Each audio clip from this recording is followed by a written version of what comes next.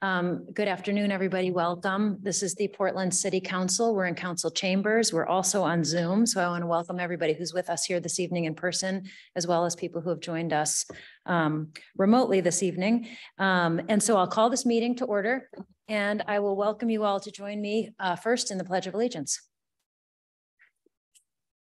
I pledge allegiance to the flag of the United States of America, to the republic for which it stands, one nation, under God, indivisible, with liberty and justice for all.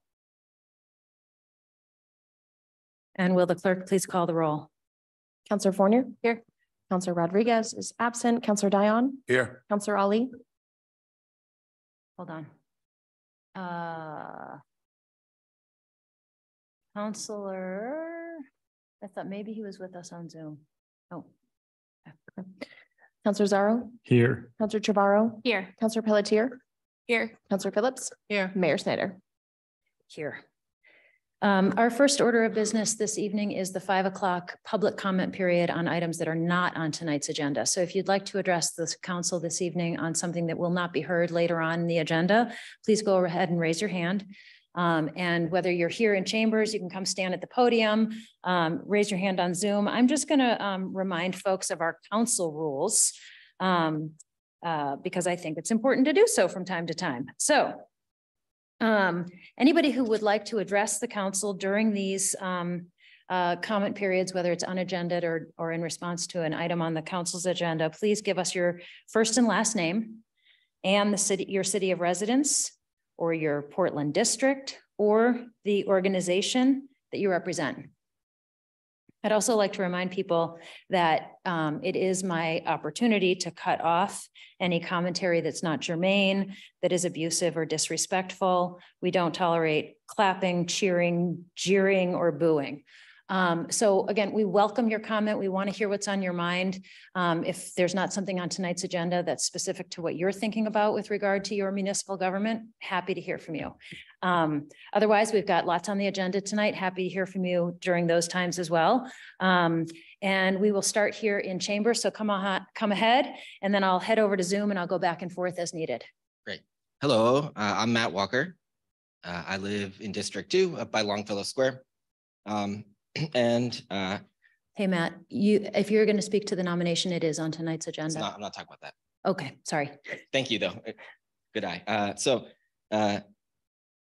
Sometimes I stumble through what's the right committee or like what's the first reading or second reading. So this might be like a finance committee thing, but since you're all here now, I think a good time to say it is right now. So I'll do it. I want to offer support for the and give thanks to the city for the budget item that's related to the additional staff for permitting and inspections.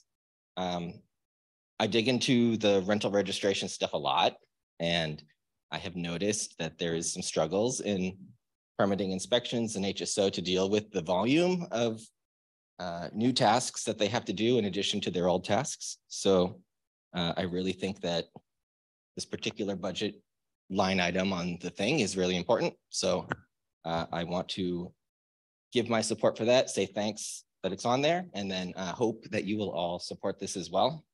And I don't know if I'm allowed to, but I hope I am. I want to acknowledge the HSO manager, Mr. Lenhart, who is particularly responsive to my frequent requests for information to the office.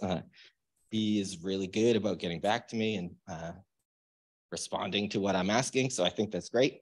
And if he ends up being the manager of the new staff person, I'm sure he'll be a good boss. And I think it's going to be very helpful for the efficiency and for the capacity of the office. And one last thing to note, I do think that the rental registration stuff might deserve new software at some point. I don't think it needs to be complicated.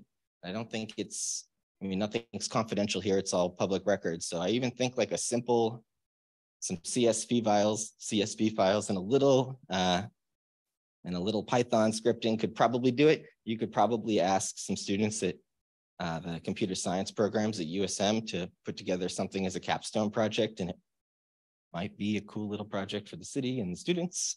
So just put that out there. Anyway, really, I'm here just to say I support this budget line item for the for the permitting inspections and this extra staff members, and I hope you all do too. Great, thanks. Thanks for your comment, Matt. Next, we'll head over to Zoom where I've got a hand up from George Rowe. George Rowe, Hanover Street. The Historic Preservation Board has on its agenda this week a big project in Evergreen Cemetery. It's a major expansion for new burial plots. And undergirding that is this idea that the city of Portland wants to be able to allow families and others who do not already have a burial plot there to have one in the future. And it was a little strange that this is a big project. It's going to cost a fair amount of money, and it's also going to increase the maintenance of the cemetery over time. That, to my knowledge, this is not something that our finance committee or any committee of the city council has really dug into and examined closely, and given its blessing conceptually and financially to this endeavor, which is again going to take a lot of time and effort, and has already taken quite a bit of staff time. And it's just a great example of how our city council basically is almost irrelevant to so many projects in the city. They get ginned up by staff behind the scenes, and they get very, very far along. And then the city council finally gets them at some point well down the road, and then is completely scared about upsetting the apple cart at that point. And what it does is, this is why our tax bills are going up and up and up all the time, is there's no control, democratically rather, at the beginning of these projects, so that we have some idea of what we're trying to accomplish, why we're accomplishing it, whether it's a good idea to accomplish it, and what the guidelines and sort of guardrails are to get what we want without, burning a hole through our pockets. So I don't understand why you guys can't see the future when it's all over various agendas of various departments. But it needs to happen, because this is exactly where things get out of control. And I don't understand why you're not, as politicians, you avoid doing as much work as possible just because there's only so many hours in the day. But 30-second warning. This is the problem with our city, is that projects get really far down the road, and the bill is always coming due without anyone realizing what the implications are until it's too late. I really wish you would dig into these things and ask staff to come to you first, or at least at the same time that they're coming to round up details about these projects before they're locked and loaded. Thank you. Thank you for your comment. Anybody else in chambers who would like to step forward? Okay, I don't see anybody, so I'll head back to Zoom where we have a hand up from Vivienda Apoyo.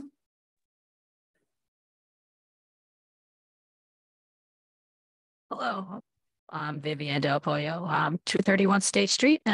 Talking on behalf of the tenant unit. Thank you for the opportunity to address the city council. We would want to start by saying that Portland is simply the best. Many ways, it's true that Maine is the way life should be, and our little city is a shining example of that.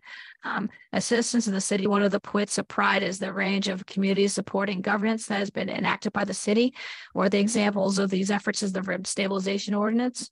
The RSO acts as a defense against successive rent increases across the city's rental housing. It helps preserve the ability for people who work in Portland to live in Portland. RSO does this by limiting the methods and amounts of increases for rents in covered units. And in November of 2021, the 25-unit historic apartment building we live in changed ownership, and the new landlord included a term in the new leases that stated, quote, landlord may charge additional fees for storage and common area maintenance after serving 30-day notice of change of policy. In March, the tenants of my building received the notice of the change of policy stating that our included storage was changing to optional, and that we would be assessed an additional $100 monthly fee if we choose to keep it. We filed a complaint with the Housing Safety Office, the HSO, as a tenant unit because this additional $100 is rent being demanded for stores as inclusion or rental units under the definitions of the RSO. Unfortunately, as outlined in an email to us from the Office of the Corporation Counsel, the HSO has refused to apply the RSO to our complaint and has demonstrated a dramatic misunderstanding of the RSO in the process. The HSO maintains that the covered unit doesn't include storage currently used by the tenant. However, the RSO explicitly defines a rental unit as including storage held out for use by the tenant. Likewise, the HSO maintains that the rent does not include fees charged for storage by the landlord. However, the RSO explicitly defines rent to include any monies rendered to the landlord for any housing service. Finally, the HSO maintains that changes to the lease fall outside of the scope of the RSO. However, the RSO explicitly rules out any waiver of its rights in rental agreements and calls out the attempt to induce the waiver as being itself a violation of RSO. The definitions of the RSO are clear, but they are not being used by the HSO. Consequently, our rights under the RSO to an investigation of our complaint and appropriate action had been perverted and denied. We are attempting to have this redressed by the city. However, our concerns have not yet been addressed. We again ask the mayor, the city council, and the city manager to look into this matter. 30-second We warning. can be reached for comment at portlandmainrentersrights@gmail.com. Thank you. I'm done. Thank you very much for your comment. Other public comment from chambers or on Zoom? I see no additional hands up, so I'm going to close public comment on unagended items, and I'd like to move us into the next section of our agenda, which is announcements. I'm keeping an eye out for Councillor Ali, but I don't see him. He may be coming. Are there any announcements from my colleagues on the council? I'm going to take an opportunity here to with no script in front of me, acknowledge a week late how difficult last week's public comment period was.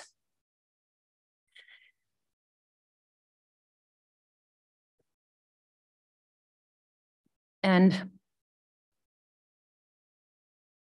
sometimes when I'm up here, I do my best to run a meeting, but when these things come at us, it can just hit.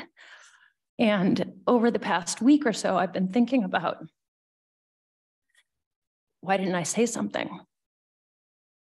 And it's because it's hard to, and I'm trying to run this meeting and I want to get through it so that we can take up the business that we have to take up. But I feel like I have to say something tonight, which is what's been on my mind is how wrong it is to have hate come into this chamber and how upsetting it is for all of us. And for me, as I walk through my days, I think about, I'm from a big family. My husband's from a big family. That means we have big family. We've got nieces and nephews and in-laws and in our family, we've got straight and gay and transgender. We've got depression and anxiety and other issues that people deal with. And I have to imagine everybody else does too. And so to think about spreading hate because of who someone is so wrong and so upsetting. And so I want to apologize that I'm a week late in doing what Chair Lentz did last week, which is stand up and say, I can't stand for that. I can't stand for hate in this chamber. I can't stand for bigotry. And I can't stand for anybody kind of terrorizing someone for who they are. So I just wanted to put that out there and acknowledge that I should have said something last week in the moment. And the reason that I didn't is because I get stuck sometimes in trying to be the facilitator. But it sits with me and I care. And an attack generally is an attack on people that we all love. So I just wanted to say that, because to sit through that and to think that people here on this dais and in the chambers are not personally hurt by horrible things that are said is wrong. Because if we look around this table, we see people from all backgrounds, and people are good people. So I just wanted to say that it tears me apart that we get public comment that is so hurtful and may fall under the rights of First Amendment, but they seek to dehumanize people. And to me, that's just not okay. I'll pull it together for the rest of the meeting. Oh, thanks.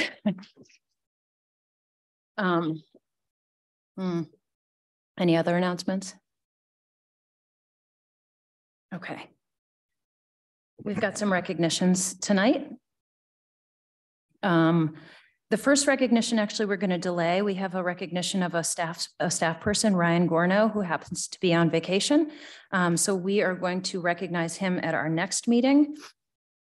And I have the opportunity to ask the clerk to please read into the record the recognition that we have for Kevin Farman, Portland's Valentine's Day Bandit. Recognizing Kevin Farman, Portland's Valentine's Day Bandit, sponsored by Kate Snyder, Mayor. I'm going to stand for this one. And I know that we have members of Kevin's family with us here tonight, so I want to thank you for being here. This is a recognition of Kevin Farman, Portland's Valentine's Day Bandit. It was revealed last week that Kevin Farman of Falmouth had spent decades as Portland's beloved Valentine's Day Bandit. Devastatingly, Kevin passed away suddenly a week and a half ago, and his family decided it was time for the community to know that he was the elusive phantom. How bittersweet it was to find out who was the driving force behind this amazing feat each February 14th that we all looked forward to. The Valentine's Day Bandit has given so much to the Portland community, and his gift of love was anticipated by so many. For decades, he put large red hearts on a variety of small and large locations and landmarks, from storefronts to Fort Gorges, City Hall, and construction cranes. And he did it all without wanting attention or recognition. Farman touched countless lives, not only as the Valentine's Day Bandit, but also as a photographer chronicling life's events like his daughter's love of sailing with Sail Maine. He also taught at Southern Maine Community College and mentored young photographers trying to get a start in the business. We all hope this tradition continues, as it would be a wonderful tribute to someone who brought so much love and so much hope to all of us annually. Considering the outpouring of love and support since learning of his passing, we have no doubt that this tradition will continue. To his wife and 3 adult children, we send our deepest condolences to you and thank you for sharing Kevin's story with us. We hope you take comfort in the fact that he gave so much of himself to his community and reminded us all that we need more love in our lives. Thank you for being here, and I'd love to welcome you to the podium if there's anything that you want to offer, or if anybody on your behalf would like to offer.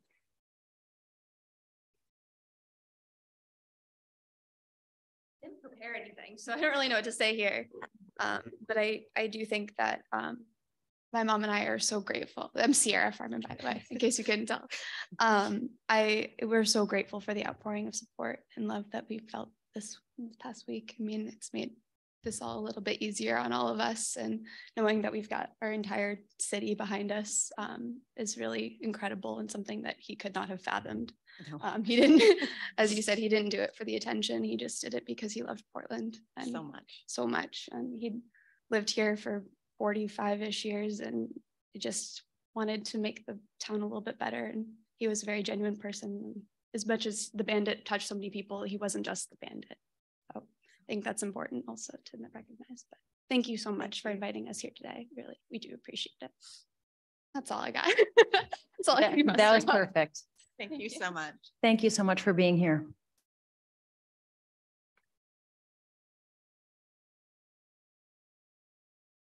Okay, so we will move on with our agenda. Again, thank you all for being here. And we'll move into the approval of the minutes from our previous meeting. Is there a motion, please, to approve the minutes from the April 24th meeting? Move passage. Second. Councillor Zarro with a second from Councillor Fournier. Is there any discussion? Okay, we'll go ahead and vote. Councillor Fournier? Yes. Councillor Rodriguez? Yes. Councillor Dion? Yes. I haven't seen him. Okay. Councillor Zarro? Yes. Councillor Trebarro? Yes. Councillor Pelletier? Yes. Councillor Phillips? Yes. Mayor Snyder? Yes.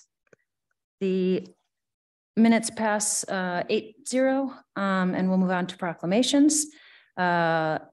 So this one is on me. Will the clerk please read Proclamation 21? Proclamation 21, 22, 23, recognizing the 54th anniversary of Municipal Clerks Week, sponsored by Kate Snyder, Mayor. Great. So whereas the office of the municipal clerk, a time-honored and vital part of local government, exists throughout the world, and whereas the office of the municipal clerk is the oldest among public servants, and whereas the office of the municipal clerk provides the professional link between citizens, local governing bodies, and agencies of government at other levels, and whereas municipal clerks have pledged to be ever mindful of their neutrality and impartiality, rendering equal service to all, and whereas the municipal clerk serves as the information center on functions of local government and community, and whereas municipal clerks continually strive to improve the administration of the affairs of the office of the municipal clerk through participation in education programs, seminars, workshops, and the annual meetings of their state, provincial, county, and international professional organizations. And whereas it is most appropriate that we recognize the accomplishments of the office of the municipal clerk, now, therefore, be it resolved that I, Kate Snyder, Mayor of the City of Portland, and members of the Portland City Council do hereby recognize the week of April 30th through May 6th as Municipal Clerks Week, and further extend appreciation to our municipal clerk, Ashley Rand, and the City Clerk's office staff for the vital services they perform and their exemplary dedication to the communities they represent. Signed and sealed this first day of May, 2023. Thank you. Our clerk's office is pretty awesome. And next, will the clerk please read Proclamation 22? Proclamation 22, 22, 23, declaring May 5th, 2023, Missing and Murdered Indigenous Women's Day, sponsored by April Fournier, Counselor. Counselor Fournier.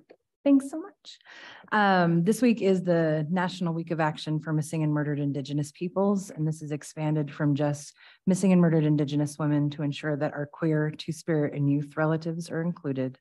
As I read our proclamation, you'll notice that the only numbers we have are for women, and these numbers are just best estimates because for so long, these cases have not been tracked, data has not been collected, and this epidemic has been invisible. Whereas the City of Portland stands in solidarity with our main tribal, regional, state, and national governments to recognize this epidemic and support a National Day of Awareness for Missing Native American Women. And whereas 4 out of 5 Native American and Alaska Native women have experienced violence in their lifetime. Whereas as of 2016, there were over 5,700 known incidents of missing and murdered Indigenous women, and that is estimated to be only half of all cases nationally due to unreported and misclassified cases. Whereas in 2017, the U.S. Centers for Disease Control and Prevention identified homicide as the 3rd leading cause of death for Native American women and girls between the ages of 1 to 44. And whereas while just 0.2% of the population of the City of Portland and 0.7% of the population of Maine are Native American or Alaska Native, Native American women and girls are murdered or go missing at a higher rate than any other ethnic group in the United States. And whereas the disappearances and murders of Native American women and girls directly correlate to the issues of domestic violence, sexual assault, or human trafficking. Now, therefore, be it resolved that the City Council of Portland and members of the City Council do hereby declare May 5th, 2023, Missing and Murdered Indigenous Women's Day, signed and sealed this 5th day of May, 2023. Thank you. Thank you, Counselor Fournier.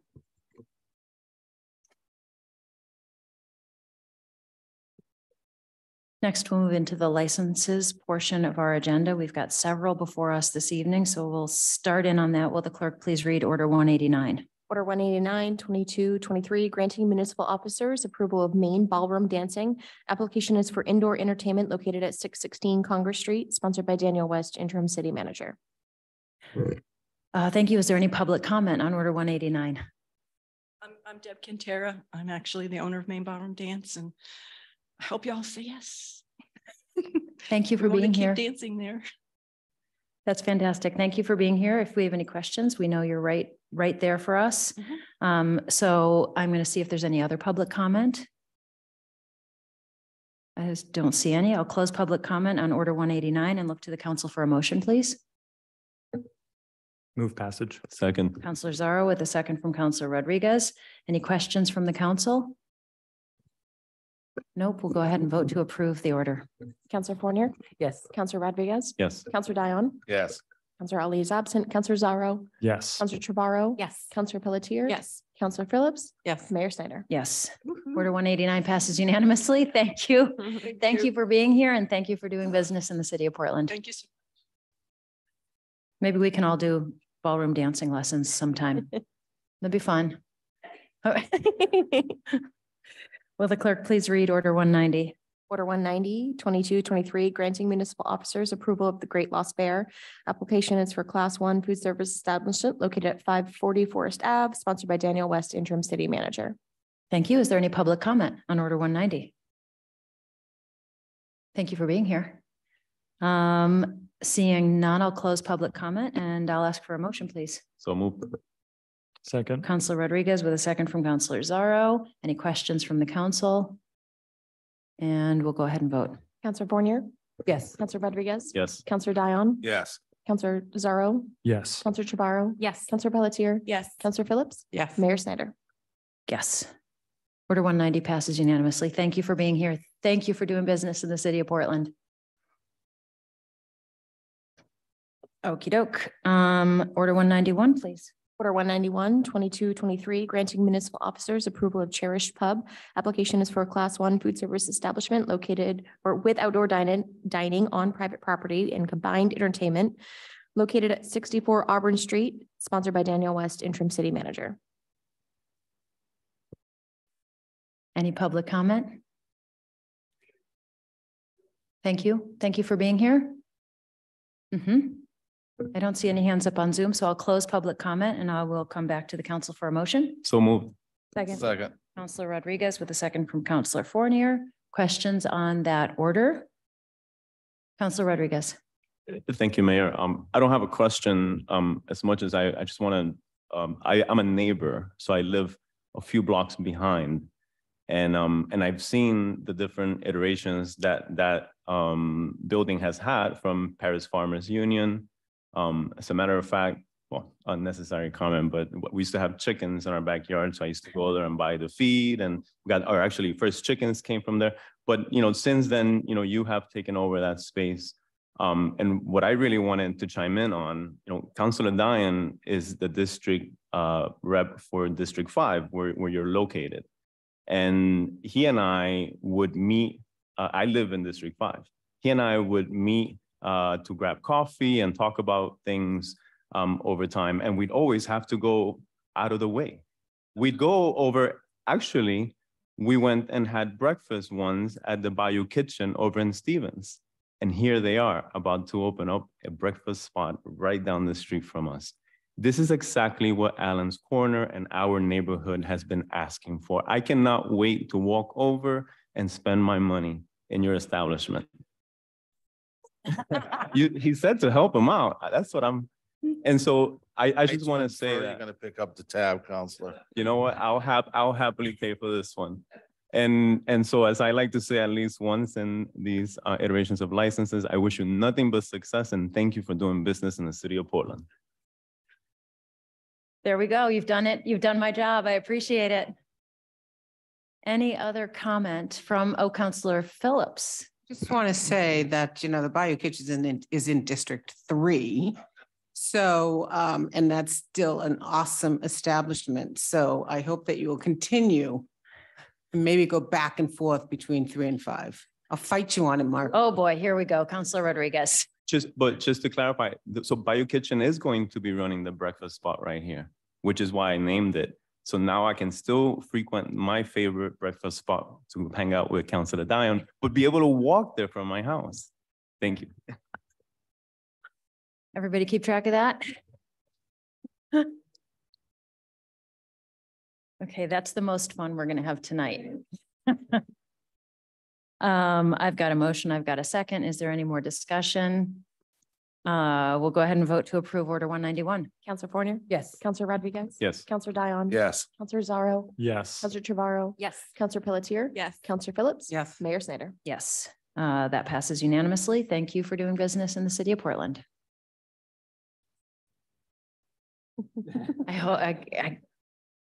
I can't imagine he would be disappointed with anything. Okay, will the clerk please read order 192? Order 192, 22, 23, granting municipal officers approval of hot liquor tank. Application is for Class 11 restaurant lounge with outdoor dining on public property located at 43 Wharf Street, sponsored by Daniel West, interim city manager. Is there any public comment on order 192? Okey doke.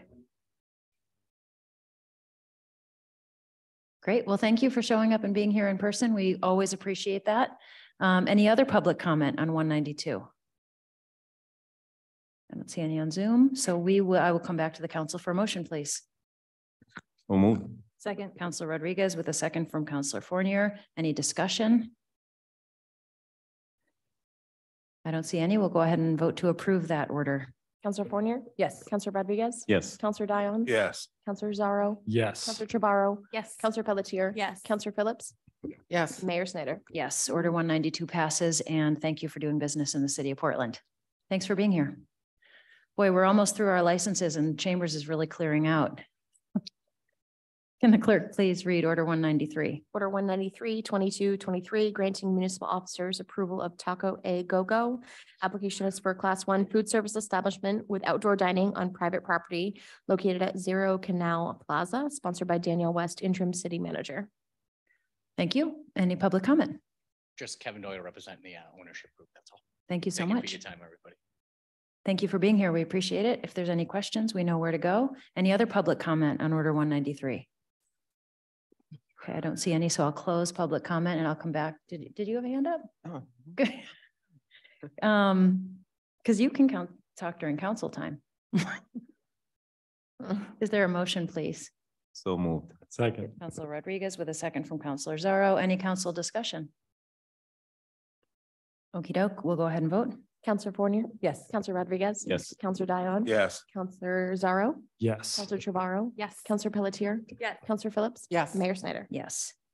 Order 193 passes unanimously. Thank you for being here and thank you for doing business in the city of Portland. Boy, I got to say, this is like a fantastic thing of being back in person. And even though we've been here for a while, like we just didn't get this on Zoom. So this is great. Last item under licenses tonight, will the clerk please read order 194? Order 194, 22, 23, granting municipal officers approval of Novell. Application is for a Class A lounge with outdoor dining on private property and indoor entertainment located at 643 Congress Street, sponsored by Daniel West, interim city manager. Thank you. Is there any public comment on order 194? Seeing none, I'll close public comment, come back to the council for a motion. Move passage. Second. Councilor Zarro with a second from Councilor Rodriguez. Any questions or comments from the council? Councilor Pelletier.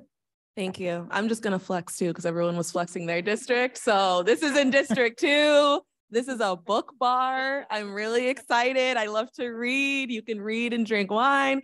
So I cannot wait as the district counselor for this amazing new establishment. Thank you. Fantastic. Thank you. All righty. We are ready to go ahead and vote to approve that order. Counselor Fournier? Yes. Counselor Rodriguez? Yes. Counselor Dion? Yes. Counselor Zarro? Yes. Counselor Trevorrow? Yes. Counselor Pelletier? Yes. Counselor Phillips? Yes. Mayor Snyder? Yes, order 194 passes unanimously of those present. And we do thank the owners of, is it Novel or Novell? The novel. Novel. Makes sense. It's a book bar. Well, thank you for doing business in the city of Portland. You said Novell. I read I bet it's novel. novel. It's a novel idea. All right, moving on. Okie dokie. We are now finished with licenses and we will move into budget items. So here's the deal. I'm just going to lay the groundwork here. We have a series of first reads in front of us tonight having to do with the Portland Public Schools FY24 budget. We also have a couple of things within our packet that actually don't require a first read, but we're going to postpone orders 200 and 201 in order to vote on the whole packet at our next meeting on May 15th. So I'll look for that a little bit later when we start moving through this. We're going to have a public hearing on the school budget tonight. We're also going to have a public hearing on the school budget on May 15th. We do ask people to speak at one or the other. So that's pretty standard. We've been getting emails. We're happy to hear from people tonight in chambers or on Zoom. We're also happy to hear from folks on the 15th of May. So that's where we are tonight. I'm sure most people know this, but the referendum on the school budget will be held on June 13th. So get out and vote, put that on your calendar. And at this point, what we'll do is we will commence the public hearing. Actually, no. Would you mind reading the orders into the record? And again, I'm just flagging this for my colleagues. 2 orders, 200 and 201, will actually look to postpone. We can do that after the public hearing. All right. Order 195, 22-23, approving state, local EPS funding allocation for public education from kindergarten to grade 12 for Portland Public Schools for fiscal year 2024, sponsored by the Finance Committee. Order 196, 22-23, approving non-state funded school construction debt service for Portland schools for fiscal year 2024, sponsored by the Finance Committee. Order 197, 22-23, order raising and appropriating additional local funds for Portland schools for fiscal year 2024, sponsored by the Finance Committee. Order 198, 22-23, approving total school operating budget for Portland schools for fiscal year 2024, sponsored by the Finance Committee. And Order 199, 22-23, appropriating and raising funds for adult education for fiscal year 2024, as required by the Maine revised statutes, Title 20-A, subsection 8603-A1, sponsored by the Finance Committee. Do you want to read 200 and 200? Yes. And Order 200, 22-23, to raise and appropriate local funds for food service in the Portland Public Schools for fiscal year 2024, sponsored by the Finance Committee. And Order 201, 22-23, order authorizing the disposition of any additional state subsidy received for Portland schools for fiscal year 2024, sponsored by the Finance Committee. Great. Thank you. So with that, we will begin the public hearing. If you'd like to address the council here in chambers, just step forward to the podium. And if you'd like to talk to us on Zoom, go ahead and raise your hand, but we'll start here in chambers.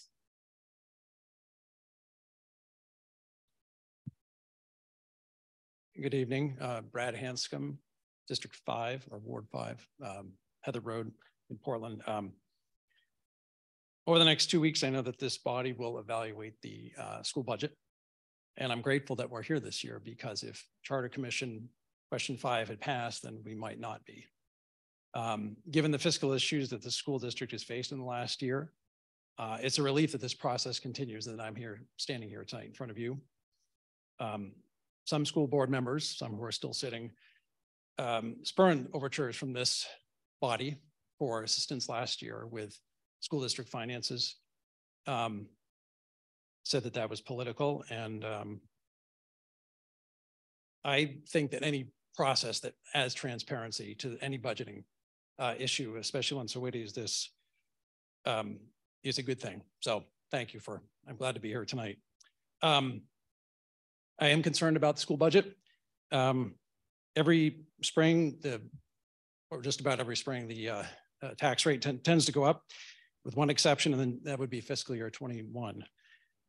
This year, it's roughly a 6% increase. And those have varied between 2.7% and 5% roughly since 2017, with that 1 year exception. There is a proposed funding cliff. We know that what's coming next year. I'm aware of that. But the continued reliance on property taxes and property tax increases is just not sustainable. So I speak out tonight with concern about the proposed increase. I'm also, having spent a decent amount of time reading the materials that the school board proposed and some of the articles in the newspaper, concerned, or at least want to call attention to some of the language that's been used.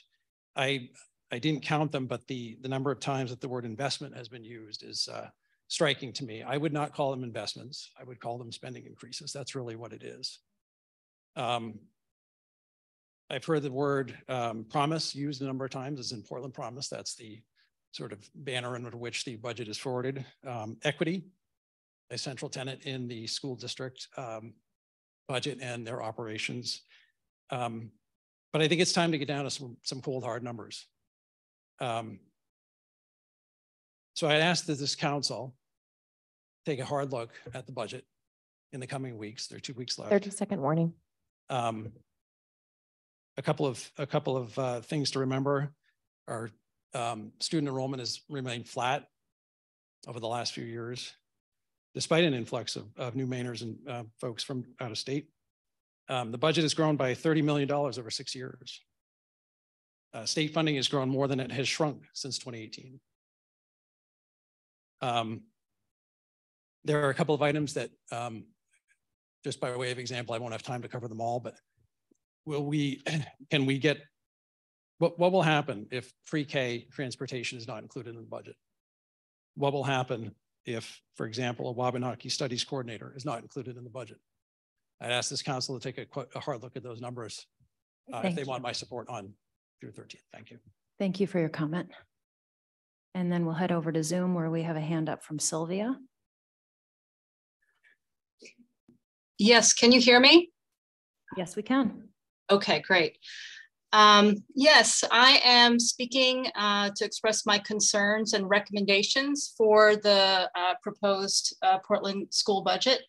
In the midst of recovering from the traumatic effects of the COVID pandemic and stressors of managing the influx of refugee and asylum seekers, Portland City Schools need, now more than ever, more dedicated financial support from the city's Finance Committee and Council. I propose at least $1 million increase in the school's budget. I am speaking as a board-certified psychiatrist, a board-certified public health physician, a mother of a second grader at Longfellow Elementary School. I live in Portland, and a community member of Portland. In my professional experience, I've been witnessing the traumatic after effects of the COVID pandemic, especially among our youth, that often go not recognized at all, as many of us are trying to find our new normal after the pandemic started. Data from a PowerPoint presentation by Greg Marley, a social worker and the clinical director of the National Alliance of Mental Illness in Maine, shows that since the pandemic, depression and anxiety rates have increased, substance use is up across the board, those already struggling have exacerbated anxiety. For those living in unsupported situations, it's particularly hard. And in the past decade, there's been a significant increase in suicidal ideation among Maine high school students.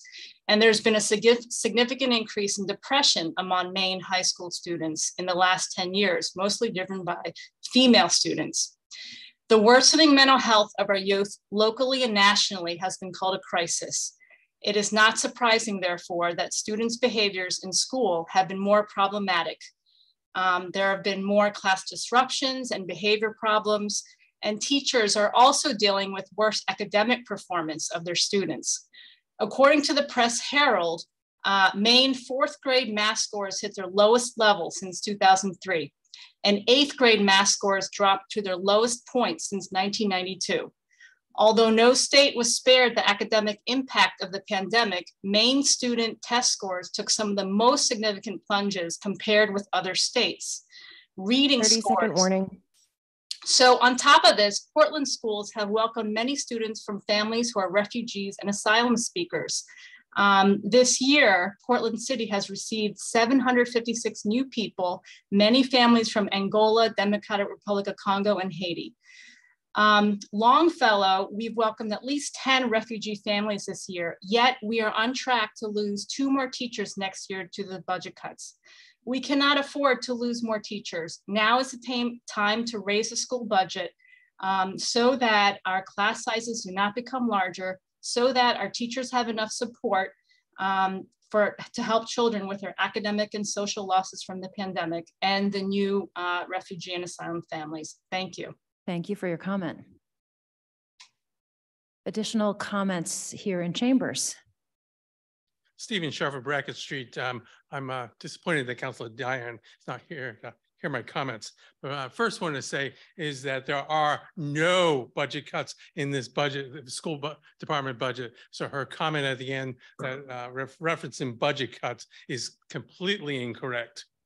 As a matter of fact, I have identified at least $3.8 million in new spending by the school department in those quote unquote investments And yeah, so the school department can say inflation is the driving factor, but it's not, because it is the quote investments that are driving their increase in the budget.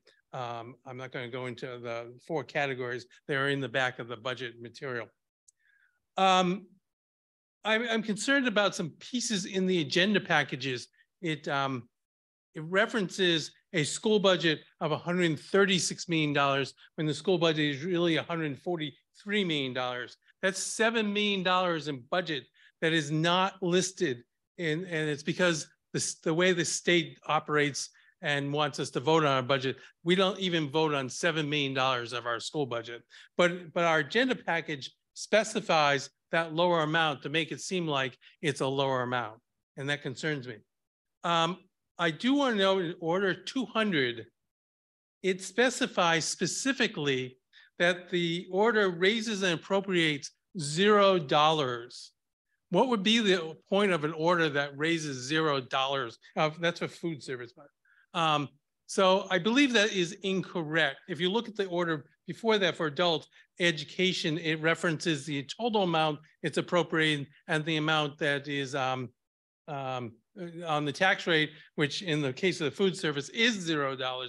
But that order is incorrect, I believe, in terms of that it doesn't reference the total amount for the food service. And then lastly, I am completely opposed to, and you should also all be opposed to Order 201, which authorizes the automatic ability for the school department to manage the disposition of any additional state subsidy. That should be in your control and your control only up until you decide what's going to happen there.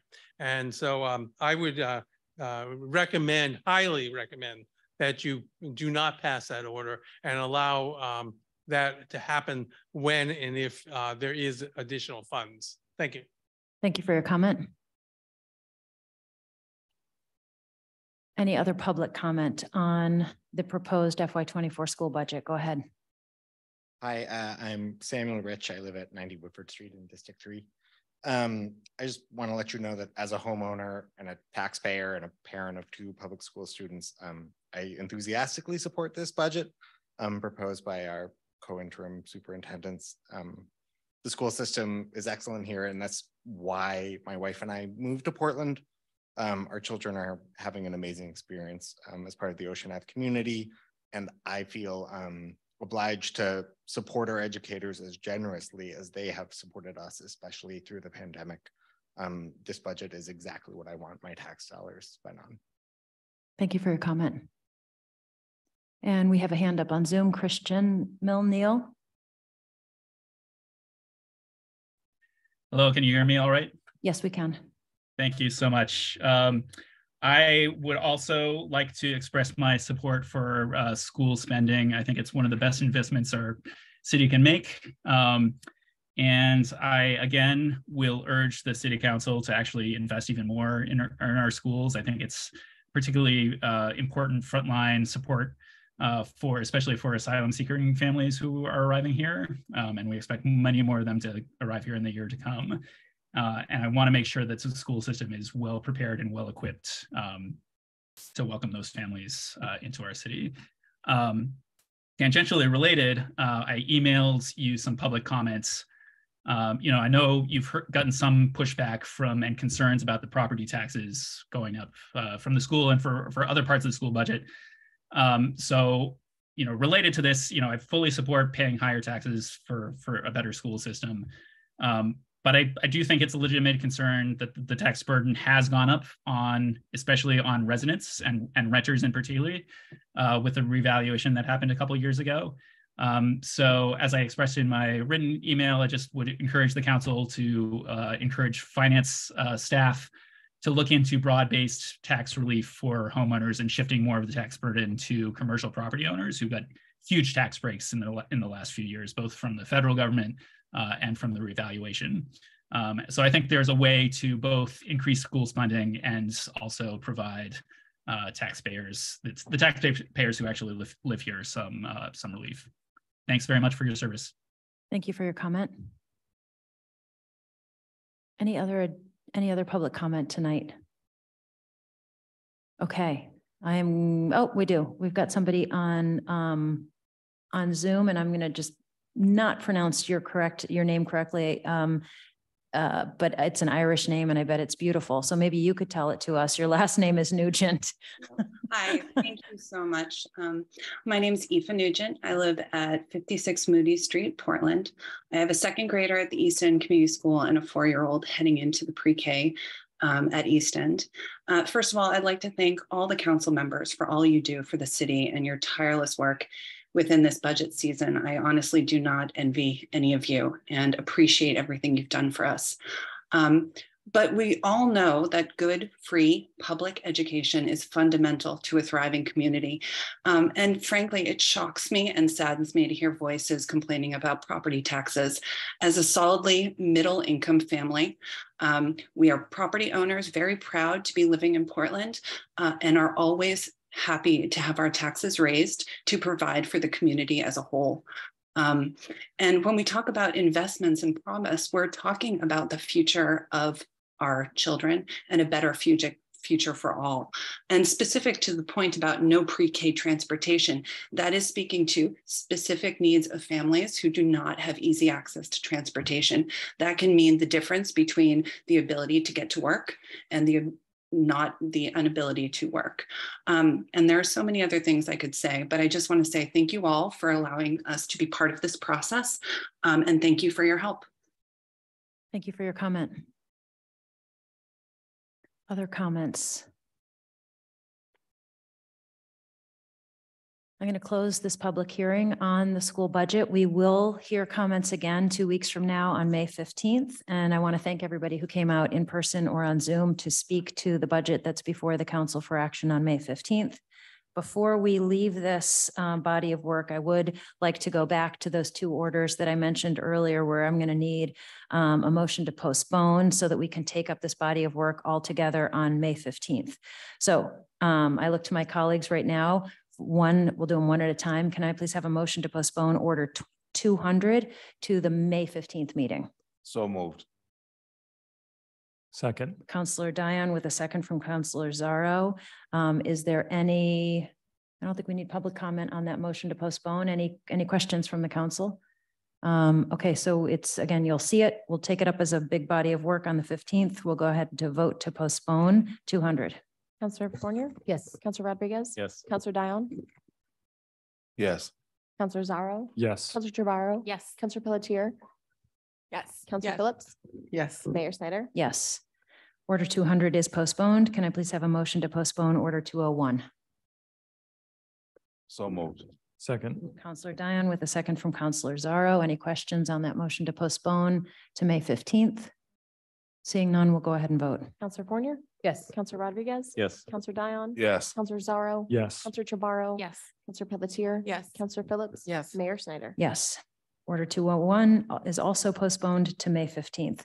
Thank you to members of the school administration who are here with us, as well as Chair Lentz, who's here with us this evening. We appreciate it, and we'll see you soon. Okay, so we are now headed into unfinished business, and I want to thank our interim city manager and interim corporation counsel for helping to think through how to manage this body of work that's coming before us. So here's what I'm going to propose is that we, this is an item that was postponed, so we're bringing it forward. To be thorough, we're going to take another motion and second in order to get to work on the matter. But what we'll do is tee up amendments. We've already taken public comment, so we're going to tee up amendments. There's additional stuff in the packet tonight. There might be things coming from the floor.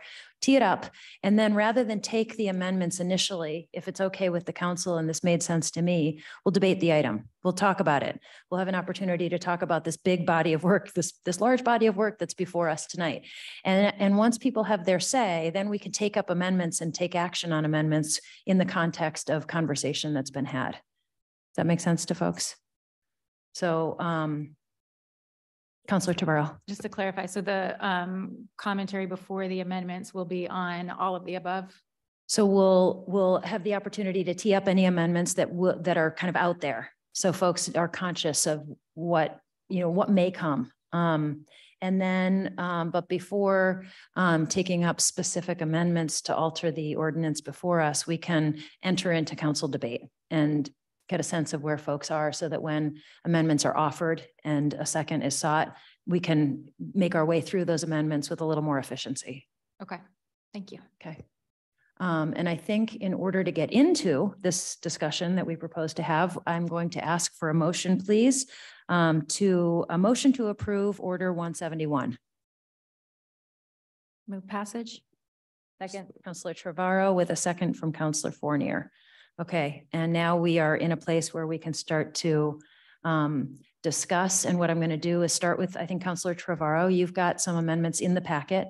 Give you the floor to tell us what you've included or anything else you might want to share. And I'll see if anybody else has information that they'd like to share, and then we can get into discussion. Sure. So the item that's listed in the packet under number 2, Trevorrow Amendment 42423, is no longer something that I'm going to offer because it's been incorporated into the Trevorrow Rodriguez Amendment, which is item number 3 in the list of attachments, and dated today. So that amendment, as I think we understand at this point, the proposal that sort of is on the table as a base point is what came out of our last workshop on this. And that was the proposal where we talked about the structure, the June 1st start date for clean elections, the July 15th first potential date to receive clean election funding, the 4 rounds of funding, and the amounts that were in that original proposal are technically still what's on the table. The Trevorrow Rodriguez amendment, and I can let Councilor Rodriguez add anything, but basically we heard from the council some will to reduce the numbers that were in that proposal, particularly the total disbursement for the mayoral race. So we settled on numbers that were kind of in between my original proposal and the mayor's amendment that was brought forward at our last meeting. And so the difference with this amendment from what's currently on the table is that the mayoral total potential distribution is 100,000. And the at-large council races are 30,000, where before they were 40. And the only other addition, I think, is that we mimic some language that was that's in the state law that provides an annual report just to give kind of cumulative data on how the program is going and can prompt kind of revisiting around the parameters as needed over time. I think, were those the only? Councilor Rodriguez, I'll kind of let you chime in.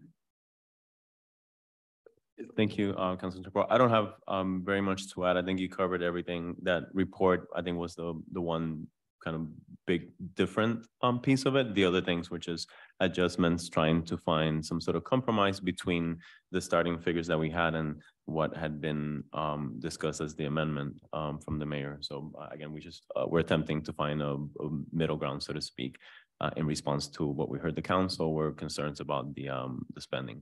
I think that's all. And the other thing is that the total cost then is $465,000 for the first year. And then we did look at some projections with the Clean Elections Group, did some projections out over time, which indicated that it's likely that this will be sort of it'll be funded, if we fund it at $250,000 every year subsequently, we won't actually need to bump it up in the mayoral years. So previously, where I had a proposal that had it funded at a higher level on mayoral years, That's gone away with this proposal. This proposal just has 465 for this initial year and then 250 thereafter. So those are the changes. Again, it was seeking a compromise between sort of the two proposals, and we landed kind of right in the middle. Thank you, Councilor Trevorrow and Councilor Rodriguez. I also have a couple of amendments in the packet, so I'll take an opportunity to explain them, and then I'll see if anybody else has anything to add. Oh, Brendan, did you want to weigh in on that? Just a few points of clarification, just so, this may have been, there was a lot of moving parts last week, so I apologize. The subsequent contribution is 290, not 250, just as, so it's lowered from the multiple rounds, whether it's mayoral or not, to just a flat 290. And then I think the only other thing, unless I was trying to skim, the qualifying contribution numbers also went down proportionally. And then just we did some math on the dates with the city clerk. So if there's additional funding under the shortfall provision, it quotes 23 days before the election, that those funds at no later than for those funds to be distributed. We would ask that there be a friendly amendment to make that 22 days because it falls on a Sunday. So pushing it to the Monday after, once we did all the days. But otherwise, I think the summary was accurate. Thank you for that clarification. So I have a couple of amendments in, as mentioned earlier, my amendment number 1 that's in the packet is the amendment that was shared last week at our council meeting. And what I had done, or the spirit behind that was, I was looking at the workshop that we had initially, workshop number 1, and then I looked at workshop number 2, and I was trying to understand the pathway forward. And I got from some of the discussion on workshop number 2 that while the structure was supported by the majority of the council, there was concern about the overall budget and the FY24 allocation. And so my intent was to seek a compromise between the Charter Commission's final report that and what the voters saw with regard to the proposed budget amount, which was $260,000, and the $500,000 that was talked about at the second workshop. So what I was trying to do with mine was actually compromise between those two numbers, between 260 and between 500. So that's why in my amendment number 1, I decreased some of the funding. So for example, I decreased the mayor's funding from the candidates for mayor from 120,000 down to 75,000 for 3 candidates, and made some adjustments to other races as well. So instead of 40,000 for at-large candidates for council, I brought that down to 25,000. And essentially where I landed was a $367,000 FY24 allocation to fund this program. So again, I went from 500,000 to 367, and that was the compromise that I was thinking the council was looking for. After the April 24th meeting, so just after our meeting, I got some feedback from councilors who were saying we should actually increase the amount of funding to the mayor candidate and decrease the amount of funding to the at-large city council candidate. So that was the spirit behind amendment number 2, which I had included in the packet because I think I had asked Brandon to draft that on Tuesday or Wednesday after our Monday council meeting, again, in response to people saying, we like your overall budget number, but we want to shift how much money goes to a mayor candidate versus a city council candidate. And so what you've got in amendment number 2 there is actually a larger distribution to mayoral candidates up to 85,000, and then a decrease to the at-large council candidates from the original or the first read amount is 40,000. In my original amendment, I had decreased that amount to 25,000. And in this amendment number 2, I decreased that to 15,000. So it was basically a shifting of giving more money to mayoral candidates and a little less money to city council at large candidates. The last thing I will say is when I prepared these 2 amendments, I was looking to fit within the context of the first read. So I was just trying to fit within that section under contested races. And so I didn't touch other elements of the ordinance that's in front of us. I was taking the offset from the qualifying contributions that are in our first read, which if my math is right, the offset of the qualifying contributions, if everybody gathered all of the qualifying contributions that they are eligible to get, would be a little over $20,000. And so even though there would be this $367,000 allocation from our municipal annual operating budget, there would be an offset of roughly $20,000, maybe a little bit less if not all those qualifying contributions come in. So I think I just wanted to mention that that was the context of qualifying contributions that I was thinking about. Okay, are there any other amendments from the floor that anybody would like to offer before we start to discuss basically the main motion in front of us, which is the first read? Madam Mayor, I have one from the floor. I think copies will be distributed by Brandon in a moment, Brandon Mazer, outside counsel.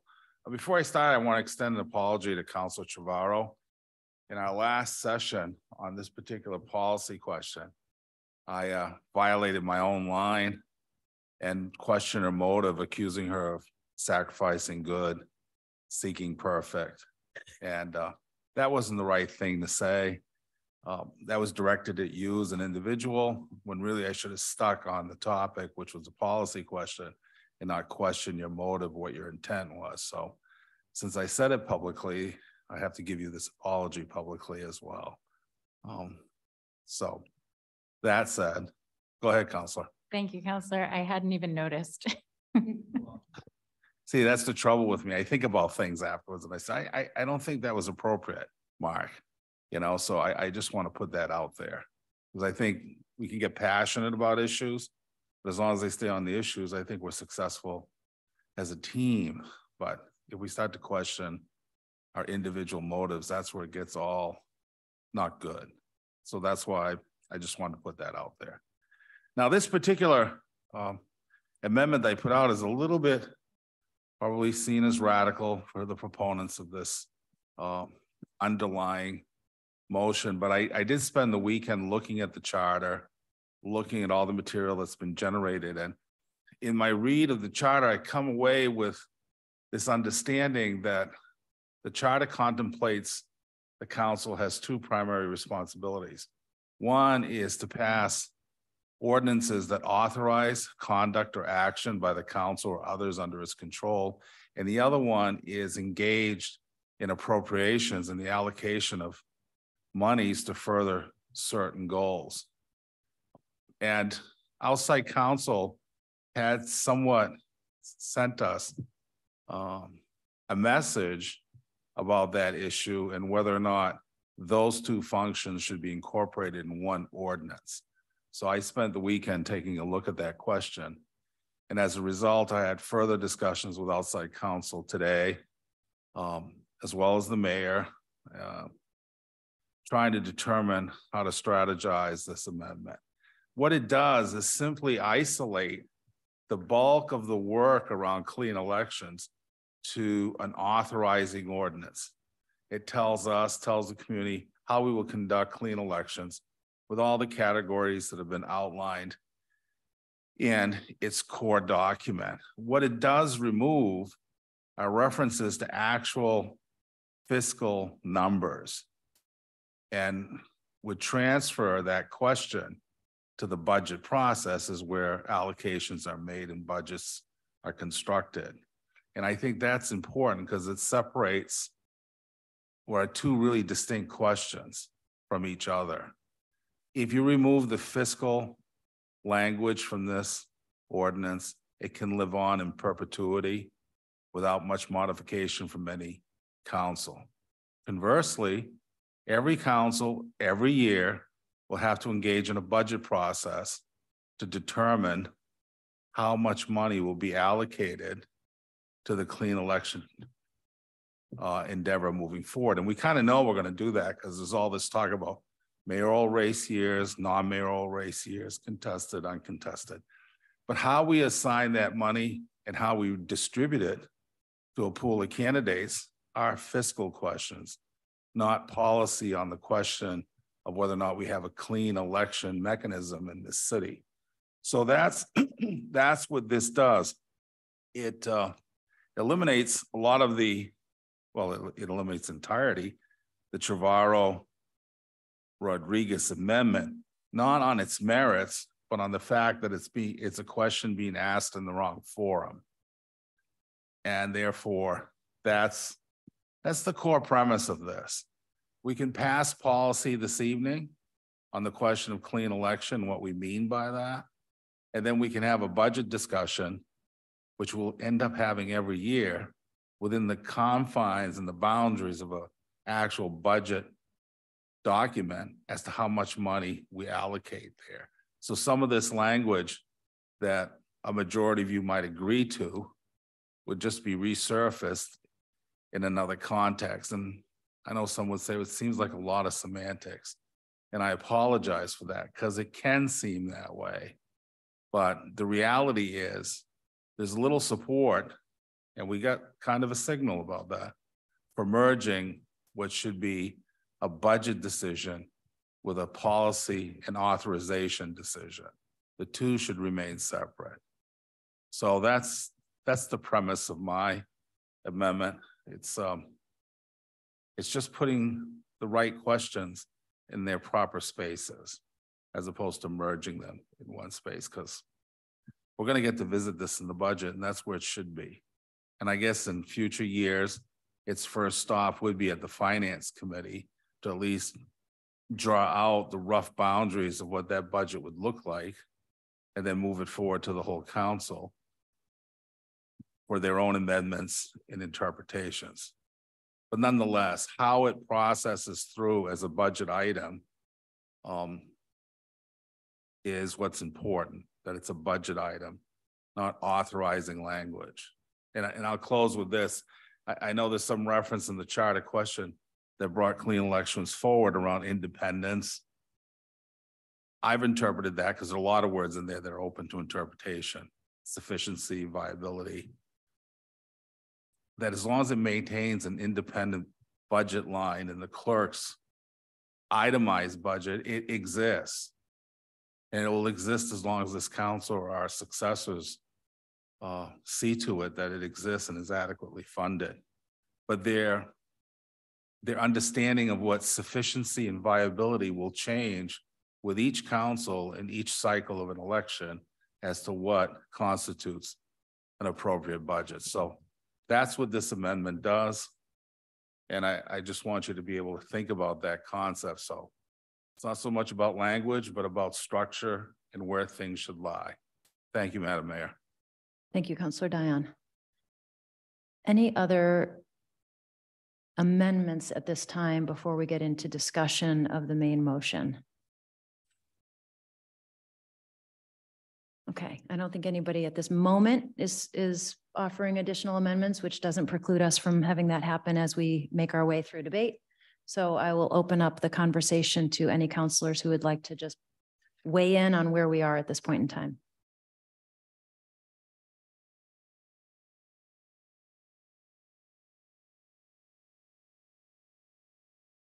Then I will.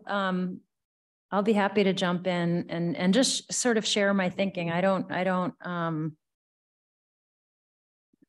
like I said, for me, I've been trying to catch up from workshop number 1 to workshop number 2, and then our discussion last week. And I think I'll just throw out a few things here. I think it's really interesting, Councilor Dion's separation of the budget decision from the policy decision. I'm not, at least off the top of my head, I can't think of other ordinances where we establish the funds to implement the ordinance within the ordinance itself, because of course that's an annual budget decision. And it will be in this case as well. Right now we have the city manager's recommended funding in FY24 for clean elections. And if whether that changes in the ordinance or outside the ordinance, it's going to be something that we'll have to address through the FY24 Finance Committee and Council process to establish our annual operating budget. I think it's also the memo that Perkins Thompson put together for us after the last meeting I thought was helpful as well. And I think they touched on that in the section 5. Talking about adopting the charter language with regard to the ordinance and having the funding levels live outside of that. So that makes some sense to me. I don't, I regret, I try not to miss too many meetings, but I did miss our second workshop. And so I feel a little bit late to the party, but that's my fault. I think that for me, I was happy to offer those 2 amendments that are in our packet, because I actually really felt like 260 was the number. As the Charter Commission issued their final report and made that recommendation, I thought that's where we were landing. And so to move up to 500 to me felt like too much.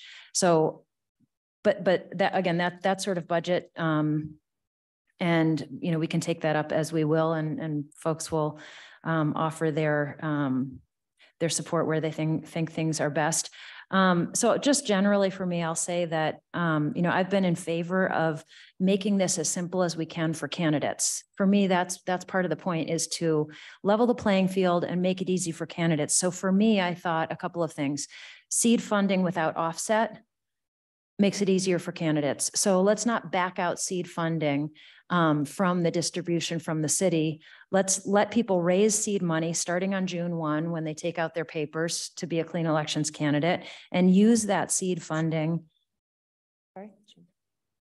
Oh, it's June 30th? I thought it was June 1st. When you take out papers as candidate. Oh, but you can you can take out your declaration intent form on June 1. If you guys pass that. If we pass that. For this purposes only. Anyway, so my thought about seed funding is raise your seed funding, spend it. We're not going to have it count against you. I also, in our first workshop, I liked the conversation we had about the New Mexico model regarding prorating.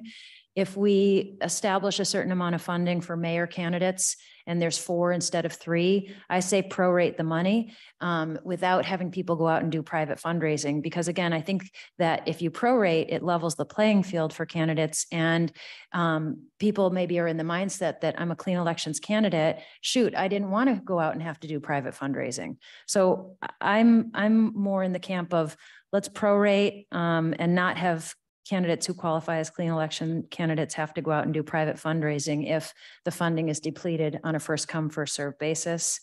I'm also a big fan of clean elections candidates qualifying for the City of Portland ballot before receiving distribution from the Municipal Clean Elections Program. And I totally acknowledge that this year is difficult because of the timing, because we basically say you can't turn in your signature papers until August 14th. So that's the earliest you could receive a distribution. I could live with that, because as many people say and have even said around this table, the campaign really begins after Labor Day. But I understand that the will of the council may be that candidates need the money before August 14th. But I kind of liked that 2 distribution model that was included in the charter. I think the Charter Commission's report contemplated 2 distributions. And for me, it made sense to have that initial distribution start as soon as you qualified as a candidate, and the second one could be distributed at that second date, which I think is August 28th. So anyway, that's where I am. I realize I may not be in the majority here, but I thought I would at least weigh in on where I am. Happy to talk through my amendments and offer those, whether or not people approve them or offer their support, up to you. Councilor Dion, I'm interested in talking about yours as well, because ultimately we're going to take this up at the Finance Committee anyway. We're going to have to. So that's it for me. Councilor Trevorrow. Thank you, Mayor. I kind of feel at this point like we have talked the components of this to death. over the course of several meetings. So I will just restate that the frame with which I am approaching this is to fulfill what I see as the council's obligation to create a program that is viable and attractive to candidates so that the clean election program can do what clean election programs do, which is to prevent private interest from entering into campaigns and to equalize the playing field for candidates who might not otherwise have access to big donors. In order for those things to happen, though, we have to create a viable program. We have to create something that candidates look at and say, you know, it's beneficial for me to opt into this as opposed to raise private funding. And that requires setting the amounts at just the right number. If we set the mayoral max distribution, for instance, at $85,000 or $75,000, there are going to be plenty of candidates who will look at that and say, I can raise that privately, and I don't have to deal with all the red tape of clean elections, and I don't have to wait until July 15th to get a distribution. I can start my campaign right away, which has historically been the case in campaigns if we were to review the campaign finance reports. So to me, the numbers that we've come up with in the Trevorrow-Rodriguez amendment are the right numbers. And I would ask my, my colleagues to go with it and we can see how it works out this year. And we can revise it next year. With regard to the to Councillor Dion's amendment, I appreciate the rationale behind it, the sort of division between policy and procedure. And normally I think that we set policy, we don't set procedure. However, in this case, the charter amendment that was adopted by the voters did the policy for us. It said that the council shall establish a fund. It mimics a state law, and the state has the structure and the funding in the state statute itself. So I think that is the work that is incumbent upon us today. It will require a simple budget amendment, which we can take up in Finance Committee to provide the additional funding for this. It should equate to less than 0.1% on the tax rate. To me, I think it's worth it to create a viable program this year for candidates. And I hope that my colleagues can support that. And I'll ask the mayor to let me know when will be the appropriate time to offer that amendment. Thank you. Thank you, Councillor. Other comments, Councillor Rodriguez? Thank you, Mayor. I don't want to repeat what Councillor Trevorrow just said because I think she framed it very eloquently.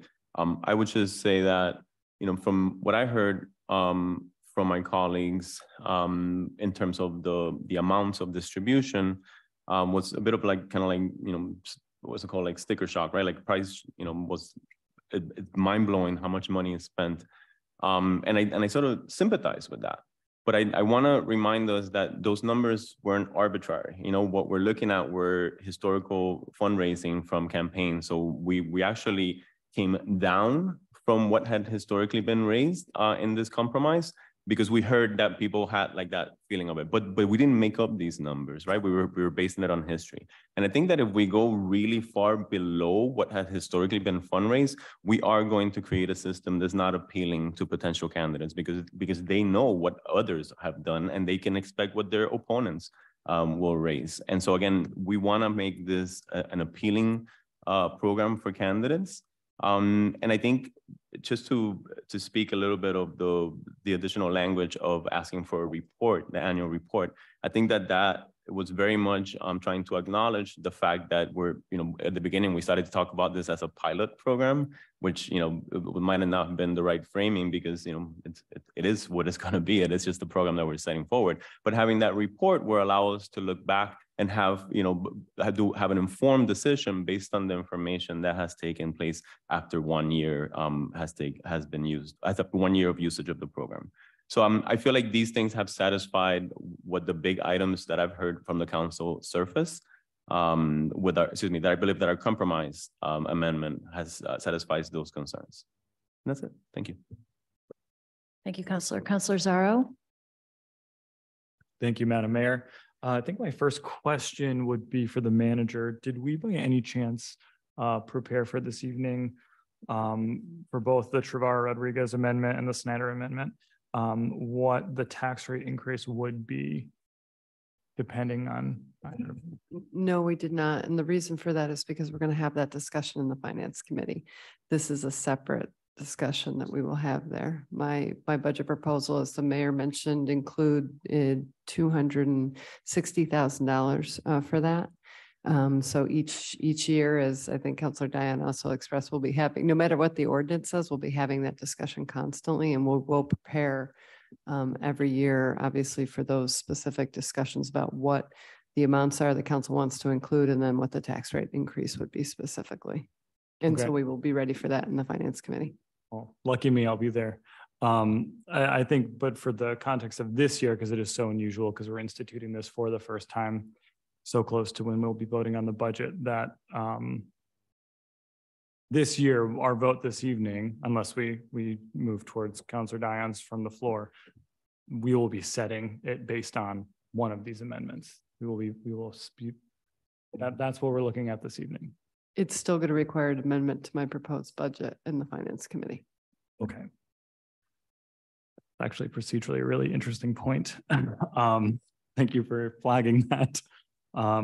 Okay, so for me, I said last week that I was somewhere in between, what the mayor had brought last week. It's since changed a little bit, and what the original proposal was, and tried to find something that was in the difference this week as well. And it was evident that that wasn't going to happen. I do think that, listen, either way, whichever amendment we're looking at right now, with the exception of Councilor Diane's from the floor, I think that we are looking at a lot of red tape. I think we are looking at a lot of layers that I would be very surprised if this time next year that the council that is working on this next year is not going to be working diligently to kind of fix the, what we learn over the next, few months. I think we all know that is probably going to be the case. I still have a little sticker shock. I'm one of the ones you named, Counselor. Although I know that the investment is important. I'm trying to figure out, though, if we should be setting this for what we want to see as the outcome of how much money should be in this versus the reality of what the market, for lack of a better term, dictates for candidates in these races. So that's kind of what I'm stuck between right now. But I feel like for me at this point, I would have loved to be able to look at tax rate potential increases for this, but obviously we won't do that right now.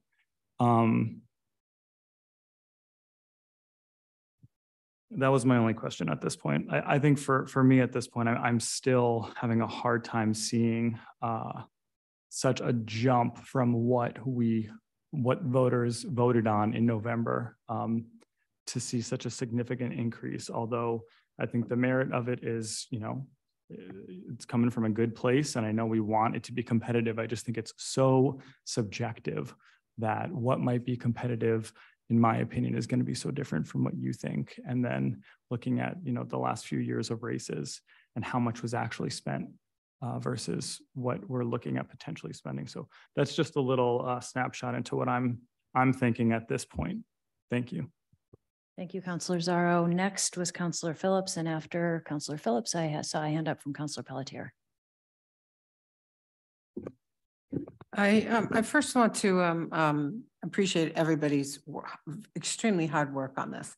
We've had several conversations about it, and I do think we want to get it to a place where it's pretty perfect, because that's what we need to do for the folks out there that are thinking about running and being a Klan elections candidate. And we've also done a lot of research. Everybody's done research, and from what I hear and what I understand is these numbers didn't just appear on a page. These numbers were numbers that were really thought out, and they were researched, because that was what was spent on previous elections. And so these weren't just, and I know nobody's saying that, they just weren't arbitrary numbers. And so because of that, I've taken a look at this. I've talked to a lot of different people. I think that I can clearly see at this point in time that I do support the Trevorrow-Rodriguez amendment that has been put for us, and that's how I plan to vote tonight. Thank you, Councillor. Next to you, Councillor Pelletier. Thank you. I'm going to try and keep it short and sweet too. I like that energy. We have talked about this a lot. And I think for me, it comes down to, I really want us to fully fund this program. You know, it's really important that we set a precedent for this program because it's the first of its kind here. And this was supported by the voters. This was enacted by the charter and supported by the voters. The language in the charter recommendation was to fully fund the Clean Elections program. And I know we've talked about like playing semantics with words. I don't want to play semantics with the words fully and fund and figure out what they mean or how much we should put in. It just means to fund it adequately. And I think the amendment that was provided by Councilors Trevorrow and Rodriguez, I would have actually liked to stay at a higher amount that we were at the last meeting, but I think that represents a compromise within that amendment. And I think as it was stated several times now, these are not numbers that are made up. These are numbers that are pulled from data, and this policy is being crafted from data. And this is like the workflow and the process that I know people love in here. So we are doing the workflow and the process. And I think that this needs to be a competitive program. And I'm worried that we're not really investing in this in the way that I think that we should be. And I'm also very aware that we invest significant money in many things without having this much of a conversation. So I think we invest in this program and we move forward with doing what the voters have asked us to do in terms of this clean election program, and really, again, take the data that was pulled and support that and support the compromise, because again, I think we went significantly lower than what we were at this last meeting. So I'm definitely in support of fully funding this program the way that we were asked to, the way it was written in the charter. You know, and I think we owe it to the voters who are asking us to do this and what was written in the charter to actually move forward with that. I know we've talked about it a ton, and I know there are a lot of other amendments out there, but I do think that, again, it is on us to make this program start as successfully as possible. And I'm concerned that if we backtrack or if we don't start out with funding it, that we're never actually going to fund it. Like I'm worried that if we set this precedent of not funding it or not funding it as much as maybe we would like to, that we're really setting ourselves up for failure in the coming years. So thank you. Thank you, Councillor. Can I jump in with a quick question to Attorney Mazur? And this is a genuine question because I want to make sure that I'm really understanding things correctly. And again, I missed that second workshop. So, you know, this document here. What's the title of the topic? Well, it was handed out at the second workshop, and it's called the Councillor Trevorrow Proposal. And on the back, it has kind of a funding schedule. And when I was trying to understand all this, I was talking to you and I said, is there, and I think I had a conversation with Councillor Rodriguez as well. I was trying to understand the data that fed, you know, any one of our proposals here. And you had said to me, I think, and this is where my question is, you said there's historical data that tells us the number of candidates for whom we are targeting funding. So 3 mayor candidates, at-large candidates, so on and so forth. But so am I correct in saying that the number of candidates was based on historical data, a 10-year look through the clerk's office? The number on, yes, on that one, it was my original for the first workshop. I had gamed it out with just some random, not looking back. Paul Riley from the clerk's office provided me the data. So other than the very first mayoral year, which had, I think, 18 candidates, so we kind of threw that out. It was based on the historical 10-year. And we looked at specifically the seats that are up this year. So seats, districts 4 and 5 at large, we just took at large generally and took the average. So what I'm trying to get at here is we used historical data to kind of define how many candidates do we think we'll see on the ballot and who might need to qualify for clean elections. But, and again, I could be wrong here, my sense was that we had wondered about the historical data to inform the amount of funding for a candidate, but you had said that we never actually got that. Is that right, or do I have that wrong? We didn't independently analyze that. Back in January, the council received a memo from the Maine Citizens for Clean Elections, which had put in some numbers, had what looked like reviewed historical data. So when we did our first draft for the very first workshop, we said we just used those numbers. So that's where the $120,000. So it is based on historical data, not that we independently verified, but came from that January memo. And was that a 10-year look back? Roughly. It depended on the seat. There were some that I think went slightly further back, but average about 10 years. Okay.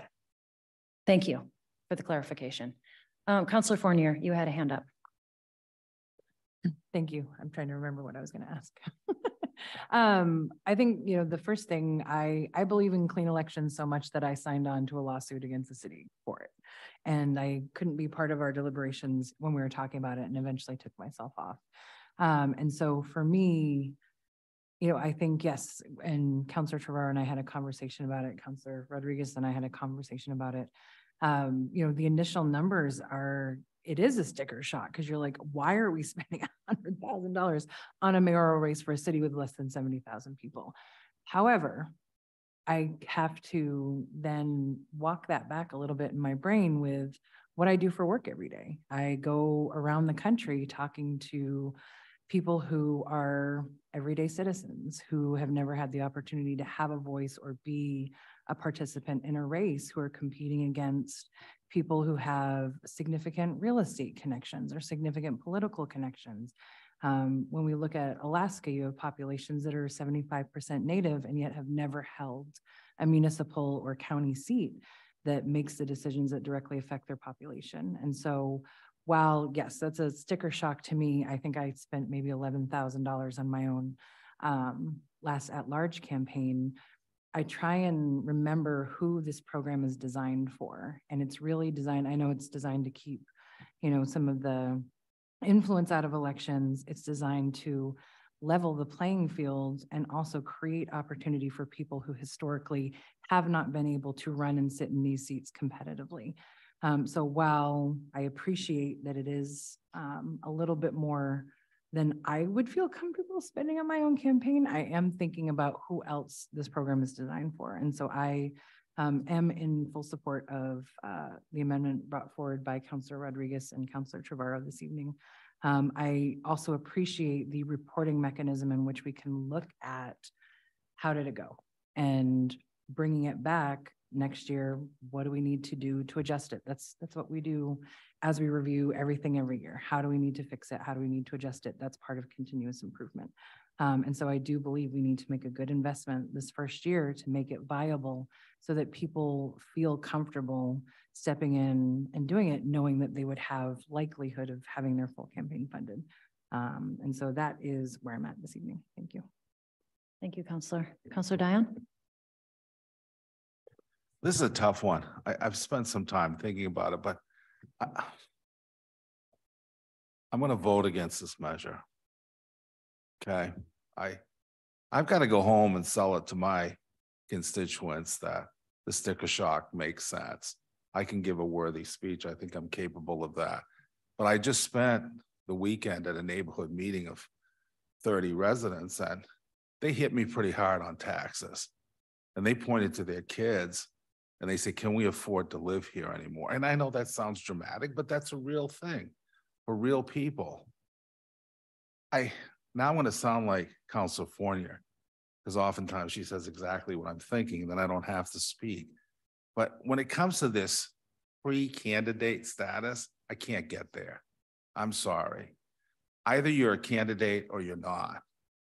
I just, this pre-candidate, and This, trust me, I'll give you the money back if it all falls apart. I'm sorry, I can't do that either. And we heard that we'd have to have a collection effort. That means staff time, and it's fruitless. In my private life, I know how you can get a judgment, but can you collect? Pretty unlikely. And that's why I said we need to be honest that if we give somebody money and they go, gee, golly whiz, I'm out, that we have to eat that debt. And that's not going to look good to the public either. And then the other piece I thought about is, remember I talked about simplicity? I think a system, especially for neophytes coming in as candidates who don't understand systems, the cleaner it is, the more linear it is, the easier for them to participate, but actually by actually campaigning, not worrying about forms, deadlines, where do I show up, get my money?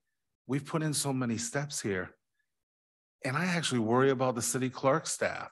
They're overburdened. And now we have all these reporting dates, all these candidates coming in for their cash out. To me, that's, if I'm going to support it, it's got to be really simple, very clear, with few decision points attached to it.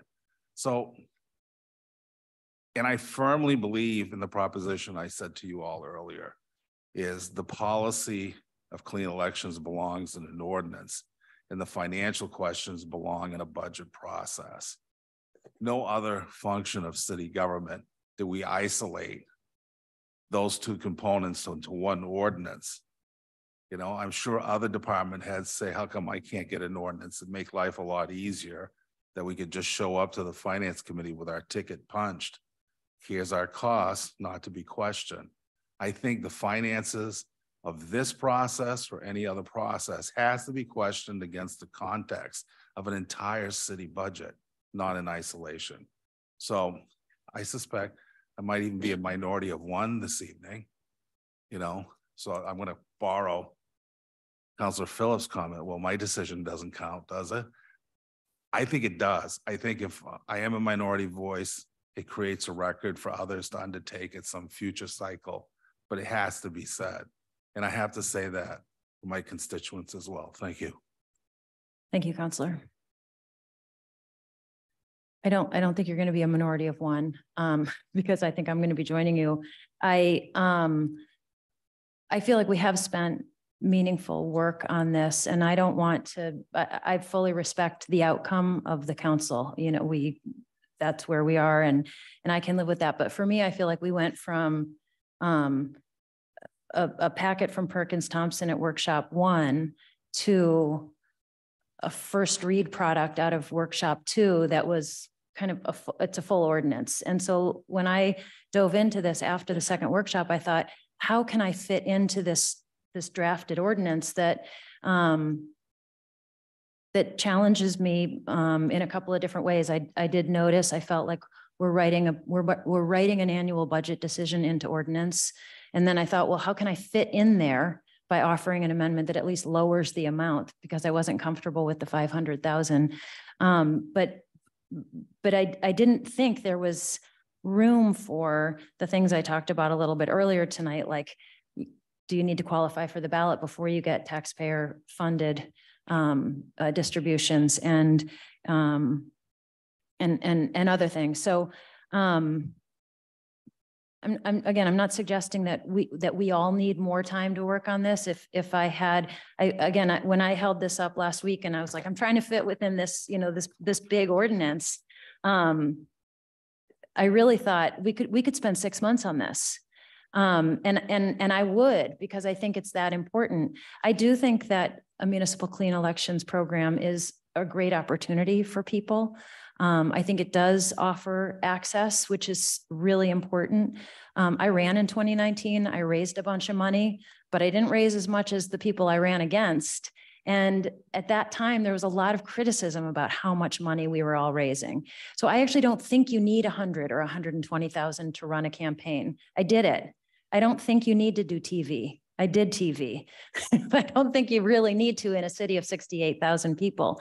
So for me, there's just too much here that causes me pause. I think the multiple rounds of distribution is a ton on the clerk. I actually think it's a ton on candidates as well. I feel like we don't have a clear handle on what those qualifying contributions will bring into the city because there's some flex there. So like I said, I mean, as with all things, I can live in the minority, but I'm probably not going to get there for 500,000 or 465,000. And I think there's other things here that that need to be addressed. And I have the time, and I'm happy to stay around tonight and talk about specifics of the ordinance that we've got in front of us. Like I said, I'd love to make sure that people qualify for the ballot before we start to distribute funding. I think that, as Councilor Dion was saying, right now we're asking taxpayers in the city of Portland to fund candidates. We've never done that before. We've never said we're going to collect your taxpayer dollars and ask you to fund campaigns. So again, in a town of 68,000 people, it seems like a lot to dedicate to political campaigns.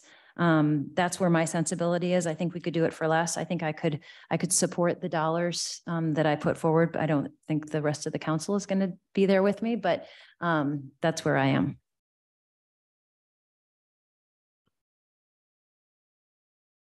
So let's.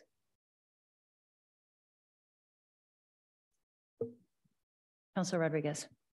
Mayor, I guess I would want to formally move or make a motion for the amendment that's labeled or that's titled the Trevorrow Rodriguez Amendment to 2023-501. So we have a motion to amend Order 171. I think I'm on the right number there. Do I have that right? Motion to amend Order 171 from Councilor Rodriguez, and we're looking at the amendment from the Councilor Trevorrow and Councilor Rodriguez. Second. Councilor Trevorrow with a second. Is there discussion on the amendment? Brandon, do you have something to add? Just with the change in the 23 days to the 22 days would be all I'd ask if we can amend that from the floor. We can do that as a friendly. Yeah. Thank you. Point of order to the chair. Councilor Dion. A question for the chair.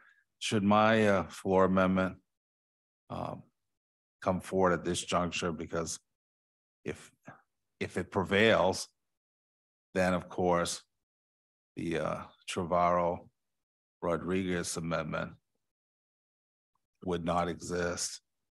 So I think just as a matter of process, my amendment should be considered by the body first. I look to Corporation Council maybe for a little guidance on this front, because conversely, one could argue if their amendment prevails, yours becomes moot. Is that true? It probably makes sense. Okay. Okay. Given the structure, given the way the other ones are structured. Procedurally, the amendments that I have offered, I think, have become moot. I mean, I could offer them, but I think I'm sort of in a position right now where I'm feeling like after debate, I don't know if it's really worth offering them formally, but we could take them up in order to address them. Well, they haven't been moved yet, right? They've Right. just been sort of generally discussed. That's So, right. Yeah. So Same with all of them, right? Correct. So my question is, do we need to take up Councilor Dion's before we take up Councilor Trevorrow and Rodriguez's in order to address it? Or is it addressed once we take up the Trevorrow Rodriguez amendment? I think I would advise taking up the Dion amendment first. Okay. Is that okay with two of you? We'll suspend the Trevorrow Rodriguez amendment for the moment and take up the Dion amendment. That's fine with me. So I guess I'll withdraw my motion. Okay, and then we'll come back to you. Okay. Councilor Dion, would you like to make a motion? I move the adoption of a floor amendment, creating a division in the underlying motion, sending all fiscal matters contained therein to the Finance Committee, and the remainder of that underlying motion to be decided by this body as outlined in the amended document that was distributed to council today. Councilor Dion, I'll second your amendment. Is there any discussion on the amendment? Thank you for offering it. And we'll go ahead and vote on it. Counselor Fournier? No. Counselor Rodriguez? No. Counselor Dion? Yes. Counselor Zarro? Nope. Counselor Javaro? No. Counselor Pelletier? No. Counselor Phillips? No. Mayor Snyder? Yes. That amendment fails 6-2. And so now we're back, and I'm going to look to Counselor Rodriguez once more. So move to amend order 171 with the amendment that's titled the Trevorrow Rodriguez amendment on the package. Thank you. Counselor Trevorrow with the second. Is there discussion on that amendment? Okay. Counselor Zarro. Thank you, Mayor. I just have, I meant to ask this before and then got distracted. For this amendment, it would apply to yours as well if you were to be considering it. We vote on these numbers. They say they pass. That is not binding next year, correct? It's not binding in the FY24 budget until we vote on the FY24 budget. And the next session's council can come in and say, nah, we're going to change this completely, correct? By amending the ordinance, right? Right, that having the numbers in the ordinance, the ordinance is being approved by the council, and it can be amended by the council through the same process. Okay, I just didn't know, I don't feel like that was named tonight and I needed it to be. To clarify, there's a notion in law, that you can't bind future legislatures. So regardless, even though you can put it in the ordinance, and this year you'll put it in, you'll have to amend the budget as the city manager mentioned to properly match this number. But next year, it's going to be a whole new process, and you can't require the council to match the 464,000 for next year's budget. Similarly, that's why for the additional funding language, you couldn't force the council to appropriate additional funds. You can go through your process and vote to appropriate additional funds, but you can't sort of predetermine that those funds are going to be issued. Okay. Does that clarify? So the number is pretty much irrelevant for next year's budget process. You'll have to go through and sort of redo this. And I think getting to the report, that helps a little bit. But And Brandon, can I just ask a follow-up on that? And so essentially, I think what you're saying, just correct me if I'm wrong, is just that we're not bound to it next year. And so therefore it's basically unenforceable, essentially. It's unenforceable. It can be used as a guiding post, but it's unenforceable on future councils, and future councils mean future council. So when you see in December or January, it's a new council, and that direct line item is unenforceable. All right, thank you. That's helpful. And I misspoke. I didn't mean to say irrelevant. I meant not binding, but you've done a good job of painting that picture for me. Thank you. That's all. Thank you, Counselor. I have a quick question under the shortfall provisions of the amendment. A couple things. So the first is it says, if there's additional money needed, the city council may by resolution appropriate additional amounts. This is totally semantics, but I figured I'd ask. Wouldn't that be an order? Or would that be an order rather than a resolution if it was a city council action to appropriate additional funds? Second read, right? It would, I think it would, I think that's why I'm asking, just in case we can decrease confusion in the future.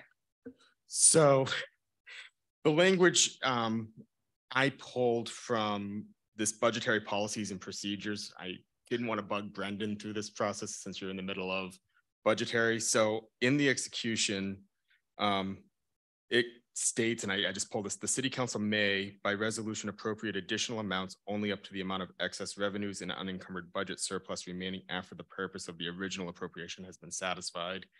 At the end of the fiscal year, all unencumbered appropriations lapse unless specifically continued. So we just pulled that language from City of Portland budgetary policies and procedures. So it references resolution. I can certainly try to meet the parlance that's accurate, but that's where I think the mayor may be correct. I think that we would normally execute that with an order. I think the resolve that you're mentioning is the appropriation resolve that we approve every year as part of the budget process, but it would be a subsequent, I think, order following that up. It's just semantics, but I think that could be, that would be resolved just by a change of that word.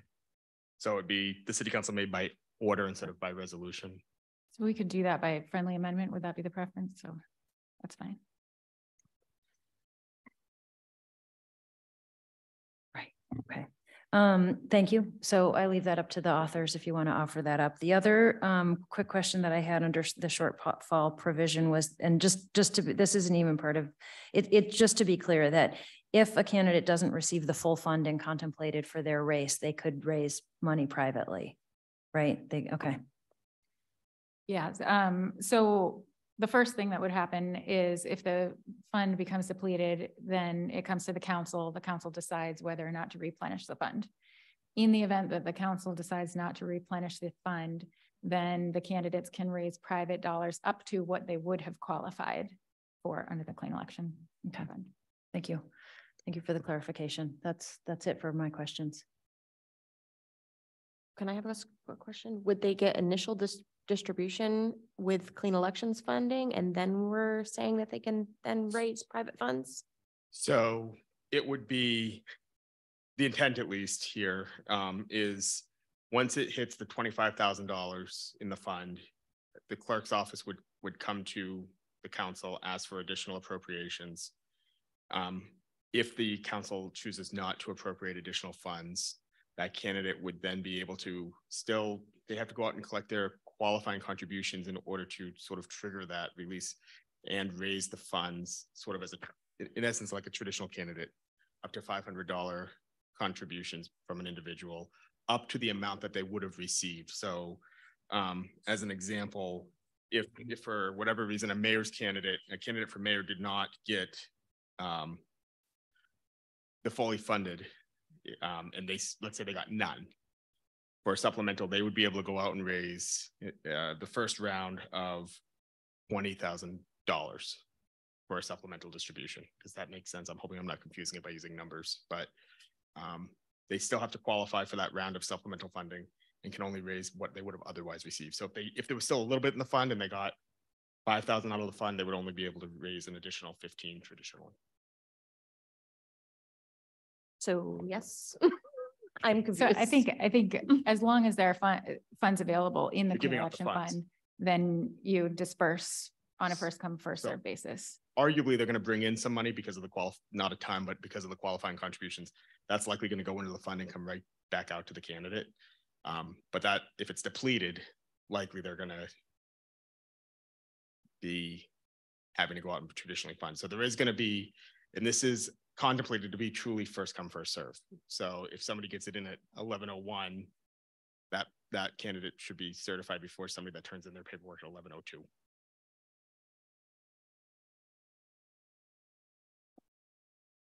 One other quick question.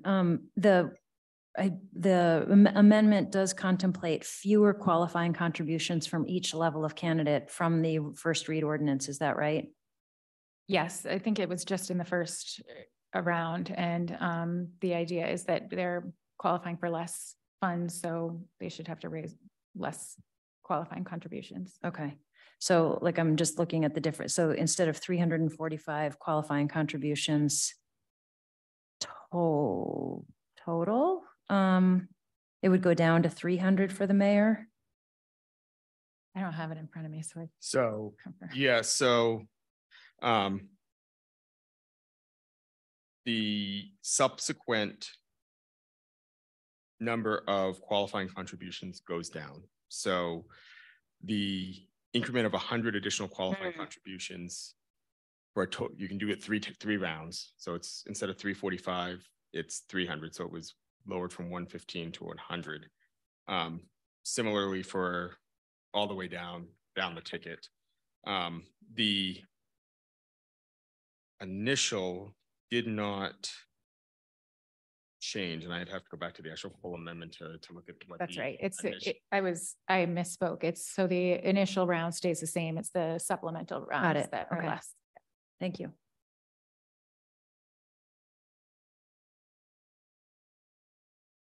I figure we're all going to get asked questions about this, so it's good to ask the questions while we're here tonight. Any other questions on the Rodriguez-Trevorrow amendment? Counselor Trevorrow. I don't have questions. I just, you know, and I don't want to delay our process here, but I just thought I would address a couple of things that have come up, and I appreciate where everybody's coming from on this. With regard to the early disbursement, which happens before nomination petitions get fully verified. And we talked about this last time, but my level of comfortability comes from the fact that they're only going to be eligible for the uncontested amount at that point, and that they have to sign that affidavit. And I agree with Councillor Dion that, you know, it may be very challenging to enforce that. We can follow somebody around with a money judgment to every place where they go, as long as we have that enforcement. But I think that the challenge of collecting nomination signatures compared to the challenge of collecting qualified contributions is so much less significant that it's unlikely that we're going to run into a scenario where somebody who qualifies for clean elections doesn't then go on to qualify as a candidate.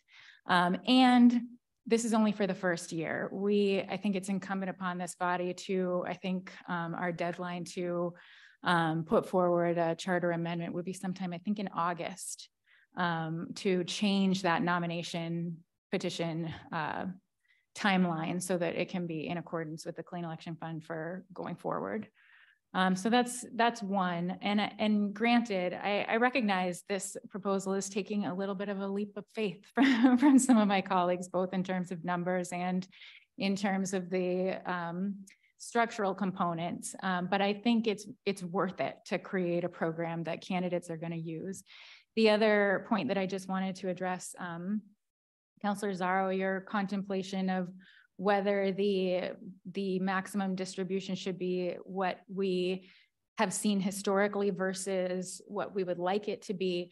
I think the line that we begin to cross when we go with what we think it should be is whether candidates are going to actually use it or not. And if candidates don't use it, if this program doesn't get maximum participation, then it doesn't do what it's supposed to do. So, you know, it's in the spirit of creating a really robust and workable clean elections program that I think we've offered this amendment, and we hope that you'll support it. Thank you. Thank you, Councillor. Other discussion on the amendment before us? Okay, we'll go ahead and vote. Councillor Fournier? Yes. Councillor Rodriguez? Yes. Councillor Dion? No. Councillor Zarro? No. Councillor Trevorrow? Yes. Councillor Pelletier? Yes. Councillor Phillips? Yes. Mayor Snyder? No. So the amendment passes 5-3. So we're back at the main motion as amended. Here we go. Main motion as amended. So discussion on that, because our next logical step will be to vote on the ordinance that's been amended. Before I forget, though, you said we need to make an amendment tonight from the floor about something kind of clerical, and I want to make sure I don't forget to do that. Can you tell me what it is again? I think there are just two minor wording changes within the Trevorrow Rodriguez amendment. And I'll look to Corporation Counsel on the procedure, but it would be changing the word resolution by resolution to by order under subsection 966F under the shortfall provisions, and changing the 23-day reference to 22 days. Was the I think we did that by Was that, were friendly those done amendment. by friendly amendment at the? Yeah, I think both of those were addressed by. Then I think we're good. Because the Trevorrow, I think the clerical thing that you may be referencing, Mayor, was we changed the timing in Councilor Trevorrow and Rodriguez amendment for the city clerk. Those were not included in your amendments, and I didn't want to lose sight of those if a different amendment went forward. But I think we are, as long as those pass with a friendly amendment, then I think we're okay and we can work those changes in. long as So, everyone's good with it. so section 9-66 had two changes. Under subsection F. Subsection F. So instead of by resolution, we say by order, and instead of 23 days before the election, it's 22 days before the election. I believe that both of those issues were corrected Okay. earlier in the discussion after the motion was made. Okay. But Yeah, and I just want to double check. Actually 22 days works because it'll be the Monday. It'll be the Monday, yep. Okay. Okey-doke. We've got it recorded. Okey doke. So we're back at the main motion as amended. Further discussion?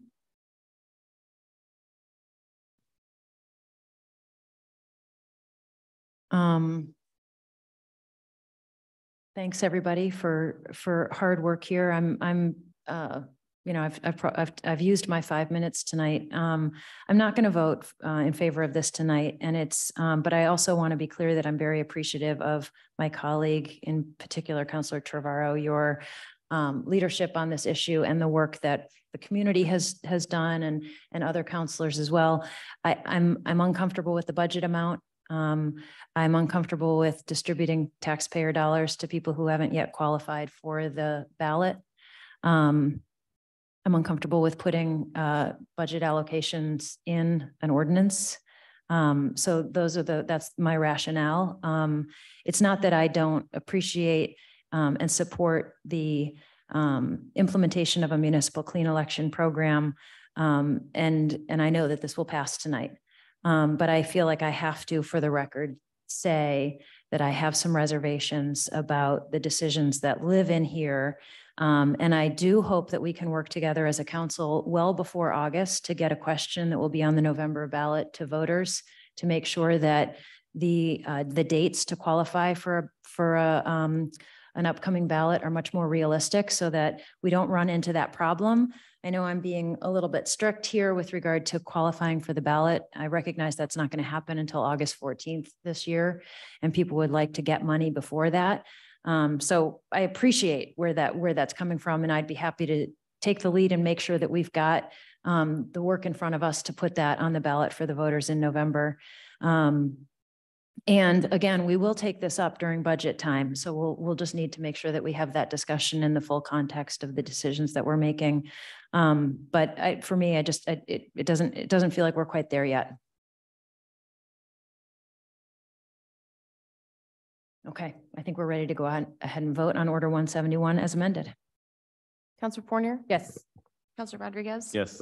Councilor Dion? No. Councilor Zarro? No. Councilor Trevorrow? Yes. Councilor Pelletier? Yes. Councilor Phillips? Yes. Mayor Snyder? No. Order 171 passes 5-3.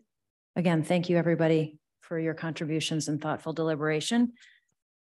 Give me a minute while I find my agenda.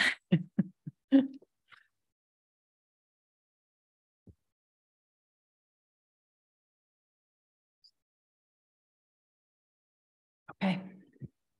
Will the clerk please read Order 176? Oh, take your time. Too many pieces of paper. All right, Order 176, 2223, appointing members to various boards and commissions sponsored by the Legislative and Nominating Committee. Mayor Kate Snyder, Chair. Thank you. Is there any public comment on Order 176? Go ahead. Hello, my name is Matt Walker. I am one of the 4 nominees nominated for the rent board seat, and I really don't have any comments. I'm just here to say that I noticed that there was some comments made about me. So if you have questions about those, I'm happy to answer anything you want. Thanks. Thank you, Mr. Walker. Seeing no other public comment on Order 176, I'm going to close public comment and come back to the council for a motion, please. Move passage. Second, Councilor Zarro with a second from Councilor Fournier. Is there any council discussion? Councilor Fournier. Thank you. One of the things I just want to bring forward, and I served on the Police Citizen Review Subcommittee. We've all served, I think, in various capacities, and I think in our lives outside of our elected role or appointed role, we are humans who have opinions, who have beliefs, who have biases, And we'll say, things that are on our mind. I will say things on my Instagram about what I'm mad about.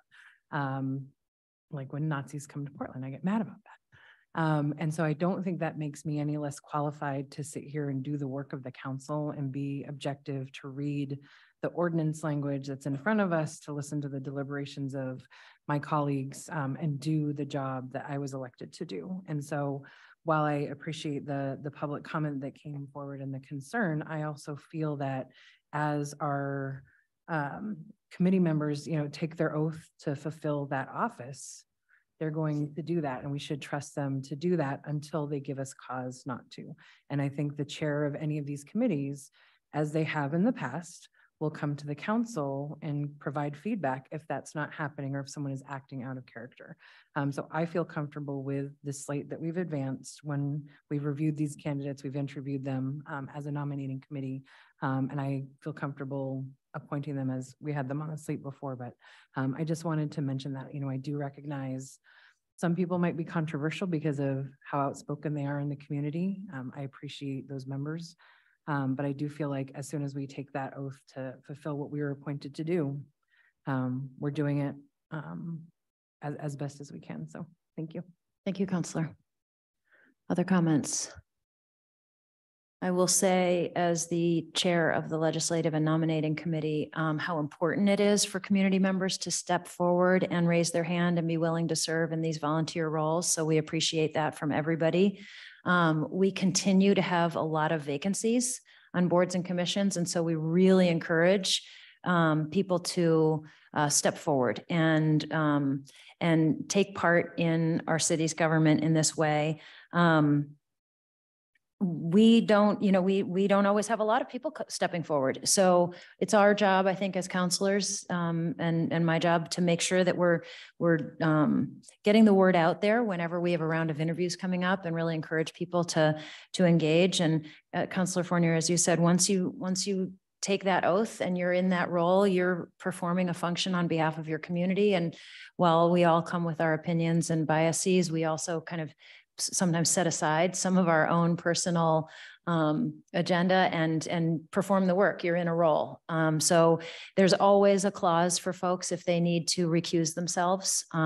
If there's reason to do so, there's always Corporation Counsel's office to work with to understand that that process, whether it's required or whether it's something that somebody would want to contemplate. So I'm happy to support this slate tonight, and thanks to all who have applied.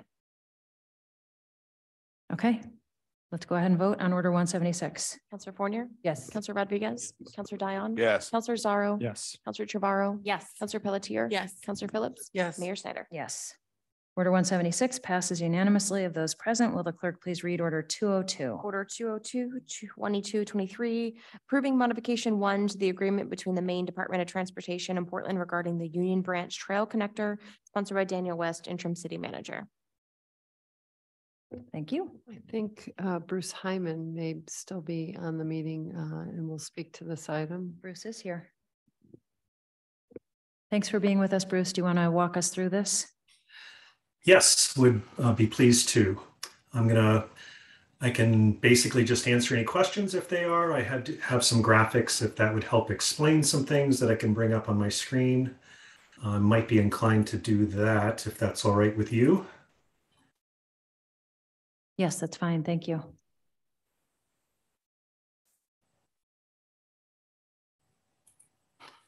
So tonight I'm presenting a modification to an agreement that was signed by the city manager last year after the council's adoption of the order, basically to extend some trailway planning work that is anticipated to continue for the next year as part of the land swap that the city council executed last year with the Maine Department of Transportation. Two planning processes were put in motion as a result of that.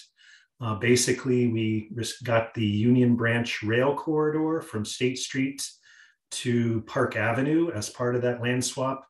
We got the money to design that pathway, which is an 80-20% split for the design piece, but we received 100% of construction funding that we anticipate to construct next year of approximately 2.8 million.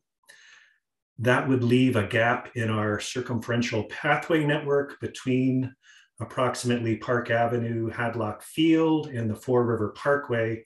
So that second agreement that we signed last year with the department allocated the preliminary planning for the pathway that would connect the dots basically between Park Avenue and the rail corridor in the Four River Parkway trail that would complete that Bayside Trail extension, the Union Branch pathway, then the Libbytown segment of that Parkside to Portland Transportation Center Four River Parkway Trail.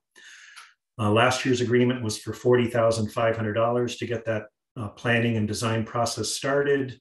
As part of the just adopted work plan by the Maine Department of Transportation, the project was budget was increased to up to $250,000 from the $40,500 that was allocated previously. That would increase our local match from the $8,100 for that $40,500 to up to $50,000 for that $250,000 planning and design process that would complete that design process.